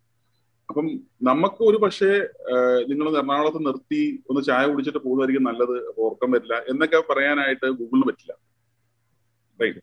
സോ അതിന് നമുക്ക് എപ്പോഴും നല്ലത് നമുക്ക് ഒരു ഇൻഷുറൻസ് പ്രൊഫഷണലുമായിട്ട് സംസാരിക്കുമ്പോൾ ഒരു പക്ഷേ കുറച്ചുകൂടെ നമ്മുടെ നീഡ് മനസ്സിലാക്കാൻ, കാരണം ഒരു ഹ്യൂമൻ മൈൻഡ് ഉണ്ടല്ലോ സർ, ഇമോഷൻസിന്റെ പുറത്ത് കുറെ കാര്യങ്ങൾ മനസ്സിലാക്കാനൊക്കെ എപ്പോഴും ഒരു ഇൻഡിവിജ്വലി നടക്കുള്ളൂ, അതൊരു മെഷീനിന് പറ്റില്ല. Okay. So that is A major difference. Okay, thank you. ഒരു കാര്യം കൂടി, ഇത് നമ്മൾ നേരത്തെ ഫസ്റ്റ് ക്വസ്റ്റ്യൻ നമ്മൾ ടച്ച് ചെയ്ത എന്ത് പറഞ്ഞാലും ഒരു ക്വസ്റ്റ്യൻ വന്നിരിക്കണമെന്ന് വെച്ചാൽ നമുക്ക് ഒത്തിരി പ്രൊഡക്ട്സുകൾ മാർക്കറ്റിൽ അവൈലബിൾ ആണ്. അപ്പോൾ ഇത്തരം പ്രൊഡക്റ്റ് ചൂസ് ചെയ്യുന്ന ടൈമിൽ വാട്ട് ആർ ദ ക്രൈറ്റീരിയാസ്, എന്തൊക്കെ ക്രൈറ്റീരിയാസ് ആണ് നമ്മൾ പെട്ടെന്നൊന്ന് നോക്കേണ്ടത് ഒരാൾക്ക് സൂട്ട് ആവാനായിട്ട്? ഒരു 2-3 ക്രൈറ്റീരിയാസ് ഒന്ന് പറയാവോ? സാർ ക്വസ്റ്റ്യൻ ഒന്നുകൂടെ റിപ്പീറ്റ് ചെയ്യാമോ? ഇപ്പൊ ഒത്തിരി പ്രൊഡക്ട്സ് മാർക്കറ്റിൽ അവൈലബിൾ ആണ്. അപ്പൊ ഇത്തരം പ്രൊഡക്റ്റുകൾ ചൂസ് ചെയ്യുന്ന ടൈമിൽ എന്തൊക്കെ ക്രൈറ്റീരിയാസ് ആണ് ഞാൻ നോക്കേണ്ടത്? അഗെയിൻ അപ്പൊ ഞാൻ എന്തൊക്കെയായിട്ട് പറയുമ്പോൾ നമുക്ക് ഗ്യാരണ്ടി വേണമെങ്കിൽ ഗ്യാരണ്ടി ഉണ്ടോ, അതിൽ ടാക്സ് ബെനിഫിറ്റ്സ് ഉണ്ടോ, എനിക്കിത് എന്റെ ആവശ്യം അടുത്ത 20 വർഷത്തേക്കാണ് അല്ലെങ്കിൽ 25 വർഷത്തേക്കാണ്, അത് മീറ്റ് ചെയ്യുന്നുണ്ടോ, എനിക്ക് അടുത്ത 5 വർഷം പൈസ അടയ്ക്കാൻ പറ്റുള്ളൂ, അതിന് പറ്റുമോ, അല്ലെങ്കിൽ എനിക്ക് 8 വർഷം അടയ്ക്കാൻ പറ്റും, അതിനുള്ള ഫ്ലെക്സിബിലിറ്റി ഉണ്ടോ. ചിലർക്കുണ്ട് 5 കഴിഞ്ഞാൽ പിന്നെ 10 term policy premium payment term ഉണ്ടാവും. അപ്പം എനിക്കിപ്പം 50 വയസ്സുള്ളൊരു അല്ലെങ്കിൽ 48 വയസ്സൊരു NRI ആണ്, അടുത്ത 8 വർഷം കൂടി എനിക്ക് പ്രീമിയം അടയ്ക്കാം, പക്ഷെ 10 വർഷം പറ്റില്ല. അപ്പം ഇത് കേറ്റർ ചെയ്യുന്നുണ്ടോ? ഇപ്പം 8 വർഷത്തിന് 5 വർഷം കൊണ്ട് അടച്ച് തീർക്കാനും പറ്റില്ല, എനിക്ക് വേണ്ട എമൗണ്ട് ഞാൻ 8 വർഷം കൊണ്ട് അടയ്ക്കാനുള്ള കപ്പാസിറ്റി എനിക്കുള്ളത്. ഓക്കെ, എനിക്ക് എക്സ് എമൗണ്ട് വേണം, അതിനുവേണ്ടി ഞാൻ വൈ എമൗണ്ട് അടയ്ക്കണം. ഈ വൈ എമൗണ്ട് 8 വർഷം കൊണ്ട് അടച്ചാലേ എനിക്ക് എക്സ് എമൗണ്ട് കിട്ടുള്ളൂ. അപ്പം അതിനുള്ള ഫ്ലെക്സിബിലിറ്റീസ് ഉണ്ടോ, അപ്പൊ എനിക്ക് ഉതകുന്നതാണോ എന്ന് ഞാൻ നോക്കി മനസ്സിലാക്കി കഴിഞ്ഞാൽ then they can confirm. Okay, thank you. ഞാനിപ്പോ ഈ അവസാനത്തെ ക്വസ്റ്റ്യൻ കൂടി ചോദിച്ചിട്ട് ഞാൻ നിർത്താം. പക്ഷെ ഇനി ആരെങ്കിലും എന്തെങ്കിലും ക്വസ്റ്റ്യൻസ് ഉണ്ടെങ്കിൽ ഞാൻ ഇമെയിൽ ഇട്ടേക്കാം, അതിലേക്ക് ഇമെയിൽ അയച്ചോളൂ. ഞങ്ങൾ ഒന്നിലും കാര്യം സാറിനോട് ചോദിച്ചിട്ട് ഉത്തരം പറയാം, അല്ലാന്നുണ്ടെങ്കിൽ നമ്മുടെ ടീമിന് തന്നെ അത് ഉത്തരം പറയാനായിട്ട് ശ്രമിക്കാം. ഇതിൽ നമുക്ക് എപ്പോഴും ഇതൊരു സൊല്യൂഷനാണ് ശരിക്കും പറഞ്ഞാൽ. അപ്പൊ ഈ സൊല്യൂഷൻ ഒരു സാറിന്റെ ഒരു അഭിപ്രായത്തിൽ, സാറിന്റെ ഒരു എക്സ്പീരിയൻസിൽ എത്തരം ആളുകൾക്കാണ് ഏറ്റവും സൂട്ടായിട്ടുള്ളത്? ഈ ഇത്തരം ഗ്യാരണ്ടീഡ് സ്കീമുകൾ എന്ന് പറഞ്ഞത് എത്തരം ആളുകൾക്കാണ്, ഏത് ക്രൈറ്റീരിയ ഓഫ് ആളുകൾക്കാണ് ഇത് പറ്റിയിട്ടുള്ളത്? Anybody who is living, ശ്വാസം എടുക്കുന്ന വരുമാനമുള്ള എല്ലാവർക്കും. അല്ല, അങ്ങനെ പറയാനുണ്ട്. എന്ത് സൊല്യൂഷൻ, എന്തുകൊണ്ടാണ് ഞാൻ പറയാം സർ? പറയൂ സർ. ഇപ്പം എനിക്കറിയാവുന്ന ഒരുപാട് പേർക്ക് ജോലി നഷ്ടപ്പെട്ടിട്ടുണ്ട് നമ്മുടെ ചുറ്റുപാടും. അങ്ങനെ ഉണ്ടാവാതിരിക്കട്ടെ എന്ന് നമുക്ക് ഇവിടെ പ്രാർത്ഥിക്കും. ഇവിടെ എന്താ നമ്മൾ കൂടുതലും, നമ്മൾ എന്ത് തന്നെ സംഭവിച്ചാലും ഈ വരുമാനം നമ്മളിലേക്ക് എത്തും. എന്നാണ് ഇതിനകത്തൊരു അഡ്വാൻറ്റേജ്. അപ്പം എന്തുകൊണ്ട് 1 വയസ്സുള്ള ഒരു കുട്ടിയുടെ പേരിലും വേണം നമുക്ക് ഇത് എടുക്കാം? വൈ? കാരണം 1 വയസ്സുള്ള കുട്ടിയുടെ പേരിൽ എടുത്താൽ കുട്ടിക്ക് ഇനീഷ്യലി വലിയ എക്സ്പെൻസ് ഒന്നും വരില്ല. അടുത്ത 15 വർഷം കഴിയുമ്പോൾ കുട്ടിക്ക് മേജർ എക്സ്പെൻസസ് വരുമ്പോൾ എല്ലാ വർഷവും ഒരു എമൗണ്ട് കിട്ടുന്ന രീതിയിൽ നമുക്ക് പ്ലാൻ ചെയ്യാം. സോ ഇത് ബേസിക്കലി സാറ് പ്രിഡോമിനന്റ്ലി അത് ചോദിക്കുകയാണെങ്കിൽ ശരിക്കും ഇത് എല്ലാവർക്കും വേണ്ട ഒരു പ്ലാൻ ആണ് എന്ന് തന്നെ ഞാൻ പറയും. പക്ഷെ എന്നിരുന്നാൽ പോലും സാർ കുറച്ചുകൂടെ സ്പെസിഫിക് ആയിട്ട് ആ ചോദ്യം ചോദിച്ചത് കൊണ്ട് ഏറ്റവും അത്യാവശ്യം വരുമാനമുള്ള അറ്റ്ലീസ്റ്റ് 30 വയസ്സ് 35 വയസ്സ് അടുപ്പിച്ചെത്തിയ ആൾക്കാർക്ക് തൊട്ട് 55-60 വയസ്സിനുള്ളിലുള്ള ആൾക്കാരെല്ലാം ഇത് വളരെ ക്രിട്ടിക്കൽ ആയിട്ടൊരു പ്രൊഡക്റ്റ് ആണ്, വളരെ ഇമ്പോർട്ടന്റ് ആയിട്ടൊരു പ്രൊഡക്റ്റ് ആണ്. കാരണം നമ്മൾ അതാ ഞാൻ പറഞ്ഞത്, നമുക്ക് 10 വർഷം മുമ്പ് നമ്മൾ പ്രതീക്ഷിച്ചോ 2 പ്രളയവും അതിനുശേഷം കോവിഡും 4 വർഷം നമ്മുടെ ജീവിതം മാറ്റിമറിക്കുന്നു. കുട്ടികൾക്ക് സ്കൂളിൽ പോയിട്ട് 2 വർഷമായി. 10ന്ന് പാസ്സായിട്ട് 12th എത്തുന്ന കുട്ടികൾ ഒരു പക്ഷെ അവർ +1 +2 എൻജോയ് ചെയ്യാനേ പോകുന്നില്ല. ഫസ്റ്റ് ഇയറിൽ കോളേജിൽ കയറിയിട്ടുള്ള ആൾക്കാർ സെക്കൻഡ് ഇയർ തീരാറായി. അവരൊരു ഗ്രാജുവേഷന്റെ നല്ല സമയം അവർക്ക് അവരുടെ കോളേജിൽ പോകാൻ പറ്റുന്നില്ല. സോ ഇതൊക്കെ നമ്മൾ അൺപ്രസിഡന്റഡ് ടൈം, നമ്മൾ നോട്ട് സീൻ ദിസ് ബിഫോർ, അല്ലെങ്കിൽ നമ്മൾ നെവർ എക്സ്പെക്ടഡ് ദിസ് ബിഫോർ. അപ്പോൾ 35 വയസ്സിന് ശേഷം ഒരു വരുമാനമുണ്ട്, ആ വരുമാനത്തിൽ നിന്ന് മാറ്റി വെക്കുകയും ഈ പ്രോഡക്റ്റിലേക്ക് ഇൻവെസ്റ്റ് ചെയ്യാൻ പറ്റുമെങ്കിൽ please do invest. Y? Because അന്ന് ഒരു 5000 രൂപ എങ്കിലും മാസം കിട്ടിയാൽ ആ 5000 രൂപയ്ക്ക് നമുക്ക് അത്യാവശ്യം മരുന്നും നമുക്ക് വേണ്ട കാര്യങ്ങളും ബേസിക് നീഡഡ് ആയിട്ടുള്ള ഭക്ഷണവും മരുന്നും വേണ്ടിയിട്ട് എത്ര രൂപ വേണോ അതിനുള്ള വരുമാനത്തിനുള്ള പൈസ നമ്മൾ ഇതിനകത്ത് ഇൻവെസ്റ്റ് ചെയ്യണം. അത് ആർക്കൊക്കെയാണോ ആവശ്യം? ഗവൺമെന്റ് എംപ്ലോയിക്ക് ആവശ്യമില്ലെന്ന് ഒരു പരിധി വേണ്ട നമുക്ക് പറയാം. പക്ഷെ ഗവൺമെന്റ് എംപ്ലോയിക്ക് ആവശ്യം ഉണ്ടെന്ന് ഞാൻ പറയും. കാരണം ഇൻഫ്ലേഷൻ വരികയും ഇപ്പൊ അവർക്ക് കോൺട്രിബ്യൂട്ടറി പെൻഷനാണ്. 2013 ശേഷം കാണാൻ തോന്നുന്നു കോൺട്രിബ്യൂട്ടറി പെൻഷനാണ്, മറ്റേ രീതിയിലുള്ള പെൻഷൻ അല്ല. അപ്പൊ ഈ ഒരു സമയത്ത് പോലും അവരുടെ ഇൻകം കുറയുകയാണ് ചെയ്യുന്നത്. ഇൻകം കുറയുമ്പോൾ ഇൻഫ്ലേഷൻ കൂടുകയും ചെയ്യും. ഓഫ് കോഴ്സ് ചില ചെലവുകൾ കുറയും. അവർക്കും കിട്ടുന്ന ശമ്പളത്തിന്റെ ബരാബറാക്കാൻ അല്ലെങ്കിൽ അതുമായിട്ട് സാമ്യം ആക്കാനായിട്ട് അവർക്ക് ഇങ്ങനത്തെ പ്രോഡക്റ്റ് ഇൻവെസ്റ്റ് ചെയ്യാം. പക്ഷെ അവർക്ക് പെൻഷൻ ഇല്ലാത്ത അല്ലെങ്കിൽ റിട്ടയർമെന്റ് സൊല്യൂഷൻ ഇല്ലാത്ത ഒരാൾക്ക് വളരെ അത്യാവശ്യമാണെങ്കിൽ മറ്റവർക്ക് അത് ആവശ്യം മാത്രമേ ഉള്ളൂ, അത് അത്യാവശ്യമല്ല. Thank you. എനിക്ക് തോന്നുന്നത് നമ്മൾ ഇപ്പോൾ കുറെ ക്വസ്റ്റ്യൻസ് നമ്മൾ ഡിസ്കസ് ചെയ്തു. ഇനിയും ചിലപ്പോൾ ആളുകൾക്ക് ക്വസ്റ്റ്യൻ ഉണ്ടാവും. പക്ഷേ നമ്മുടെ സെഷൻ 1 hour ആയതിന്റെ പേരിൽ ഞാനിവിടെ റാപ്പ് ചെയ്യാനായിട്ട് ആഗ്രഹിക്കുകയാണ്. ഒരു ഫൈനൽ കമന്റ് ഒന്ന് സാറ് പറഞ്ഞിട്ട് ഒരു ഫൈനൽ അഡ്വൈസ് നമുക്കൊന്ന് തന്നിട്ട് നമുക്ക് സെഷൻ ഒന്ന് ക്ലോസ് ചെയ്യാം. എന്താണ് ഫൈനൽ വേർഡ്? ലൈറ്റർ നോട്ട്, നമ്മൾ മലയാളികൾ പൊതുവെ advice എടുക്കാത്തവരാ. Still what I would say first of all, let me thank all the people who have joined, because interacting with customers is very, very, or prospective people, very, very critical and it's very, very good feel. Second thing is that, see, നമ്മൾ എപ്പോഴും സംസാരിക്കുമ്പോൾ ഇവിടെ നമ്മൾ സംസാരിച്ചത് ഒരു investment കോൺസെപ്റ്റിനെ പറ്റിയിട്ടാണ്. ഒരു product അല്ലെങ്കിൽ ഒരു specific product V are talking about general investment concept. ആ ഒരു കോൺസെപ്റ്റിൽ നിൽക്കുമ്പോൾ നമ്മൾ എപ്പോഴും മനസ്സിലാക്കേണ്ടത്, നമ്മൾ നമ്മുടെ വെൽ ബീയിങ്ങിന് വേണ്ടി ഒരാളെ ആശ്രയിക്കാൻ നമ്മൾ നമ്മുടെ വെൽ ബീയിങ്ങിന് വേണ്ടി നമ്മൾ നമുക്ക് വേണ്ടി ഒരു വീട് വെക്കുന്നത് പോലെയോ, അല്ലെങ്കിൽ നമ്മുടെ മക്കള്, ഇപ്പൊ ഞാൻ പറയാം, ഒരു കുട്ടി ജനിച്ചാൽ ആ കുട്ടി ഗ്യാരണ്ടി ആയിട്ട് പഠിച്ച് വളർന്ന് 20 വർഷം കഴിയുമ്പോൾ ഒരു ജോലി കിട്ടുമെന്നും ആ ജോലിയിൽ നിന്നുള്ള കിട്ടുന്ന വരുമാനത്തിൽ എന്നെ നോക്കുമെന്ന് എനിക്ക് ഗ്യാരണ്ടി പറയാൻ പറ്റില്ല. പക്ഷെ ഈ ഒരു സൊല്യൂഷന് എനിക്കത് പറയാൻ പറ്റും. So it is like you are bringing up A child for the next 10 years. Maybe the product would be X amount. X എന്നായിരിക്കും ആ പ്രോഡക്റ്റിന്റെ പേര്, എന്തും ആയിക്കോട്ടെ. ഒരു ഗ്യാരണ്ടീഡ് ഇൻകം മന്ത്ലി തരുന്ന ഒരു പ്രോഡക്റ്റിനെ, ഒരു സൊല്യൂഷനെ നിങ്ങൾ നോക്കിക്കാണ്ടത്, ഒരു കുട്ടിയെ നിങ്ങൾ അഡോപ്റ്റ് ചെയ്ത് പഠിപ്പിക്കുകയാണ്. അതിന്റെ എല്ലാ ചെലവുകളും അടുത്ത 10 വർഷത്തേക്ക് നിങ്ങൾ നോക്കുക. 2-3 ലക്ഷം രൂപ അടുത്ത 10 വർഷത്തേക്ക് ആ കുട്ടിക്ക് വേണ്ടി നിങ്ങൾ ചെലവാക്കുകയാണ്. പക്ഷെ ഇതിനകത്തൊരു ഗ്യാരണ്ടി ഉണ്ട്. ഒരു പക്ഷെ സ്വന്തം കുട്ടി നമ്മളെ നോക്കിയില്ലെങ്കിൽ പോലും നമുക്കറിയാം, ഇപ്പൊ വൃദ്ധസ്ഥാനത്തുള്ള ആൾക്കാരുടെ എണ്ണം കൂടിക്കൊണ്ടിരിക്കുകയാണ്. ഈ കുട്ടി നിങ്ങൾക്ക് അടുത്തൊരു 30 വർഷത്തേക്കോ 35 വർഷത്തേക്കോ 40 വർഷത്തേക്കോ ഗ്യാരണ്ടി ആയിട്ടൊരു വരുമാനം നിങ്ങൾക്ക് കൊണ്ടുതരും ആ കുട്ടി പണിയെടുത്തിട്ട്. ആ കുട്ടി ആയിക്കോട്ടെ, അതൊരു ഫ്ലാറ്റ് ആയിട്ട് നിങ്ങൾക്ക് കാണാൻ ഒരു പ്രത്യേകതയുള്ളൂ. ഇത് നിങ്ങളുടെ വീട്ടിലെ അലമാരിക്കുള്ളായിരിക്കും ഇരിക്കുക. നിങ്ങൾക്കത് കാണാൻ പറ്റും ഒരു പോളിസി ബോണ്ടിന്റെ രൂപത്തിൽ. സോ എൻ്റെ ഒരു സിമ്പിൾ അഡ്വൈസും അല്ല, ഞാനൊരു സജഷനായിട്ട് പറയാം. കാരണം മലയാളികൾ എപ്പോഴും സജഷനാണ് ഇഷ്ടപ്പെടാറ്. ഇത് നമ്മൾക്ക് വേണ്ടി എടുക്കുകയാണ്, അല്ലെങ്കിൽ നമുക്ക് വേണ്ടിയിട്ട് നമ്മുടെ ഭാവി സുരക്ഷിതമാക്കാൻ വേണ്ടി, അല്ലെങ്കിൽ ഭാവിക്കൊരു അനിശ്ചിതത്വം ഉണ്ടാവാതിരിക്കാൻ വേണ്ടിയിട്ട് നമ്മൾ നമുക്ക് വേണ്ടി നടുന്ന ഒരു മരമോ ഒക്കെ ആയിട്ട് തീരാം. ഇത് നമ്മുടെ നെക്സ്റ്റ് ജനറേഷനിലേക്ക് നമുക്ക് പാസ് ഓൺ ചെയ്യുകയും ചെയ്യാം. ഒരു മരം അടുത്ത ജനറേഷനിലേക്ക് നടുമ്പോൾ പല ജനറേഷനിലേക്ക് ഓക്സിജൻ കൊടുക്കുന്ന പോലെ അറ്റ്ലീസ്റ്റ് നമ്മുടെ നെക്സ്റ്റ് ജനറേഷനിലേക്ക് നമുക്ക് കൊടുക്കാനും കൂടെ പറ്റും. So don't think too much on this. This is for you, each one of us. So please go ahead and think about it and make a good decision. Cool. Okay. Thank you, Arun sir. Okay. ഇതിൽ നമുക്ക് ഇന്നത്തെ session വളരെയധികം interactive ആയിരുന്നു. ഒത്തിരി നല്ല basic ആയിട്ട് ഇത്തരം പ്രൊഡക്റ്റിന്റെ importance മനസ്സിലായി.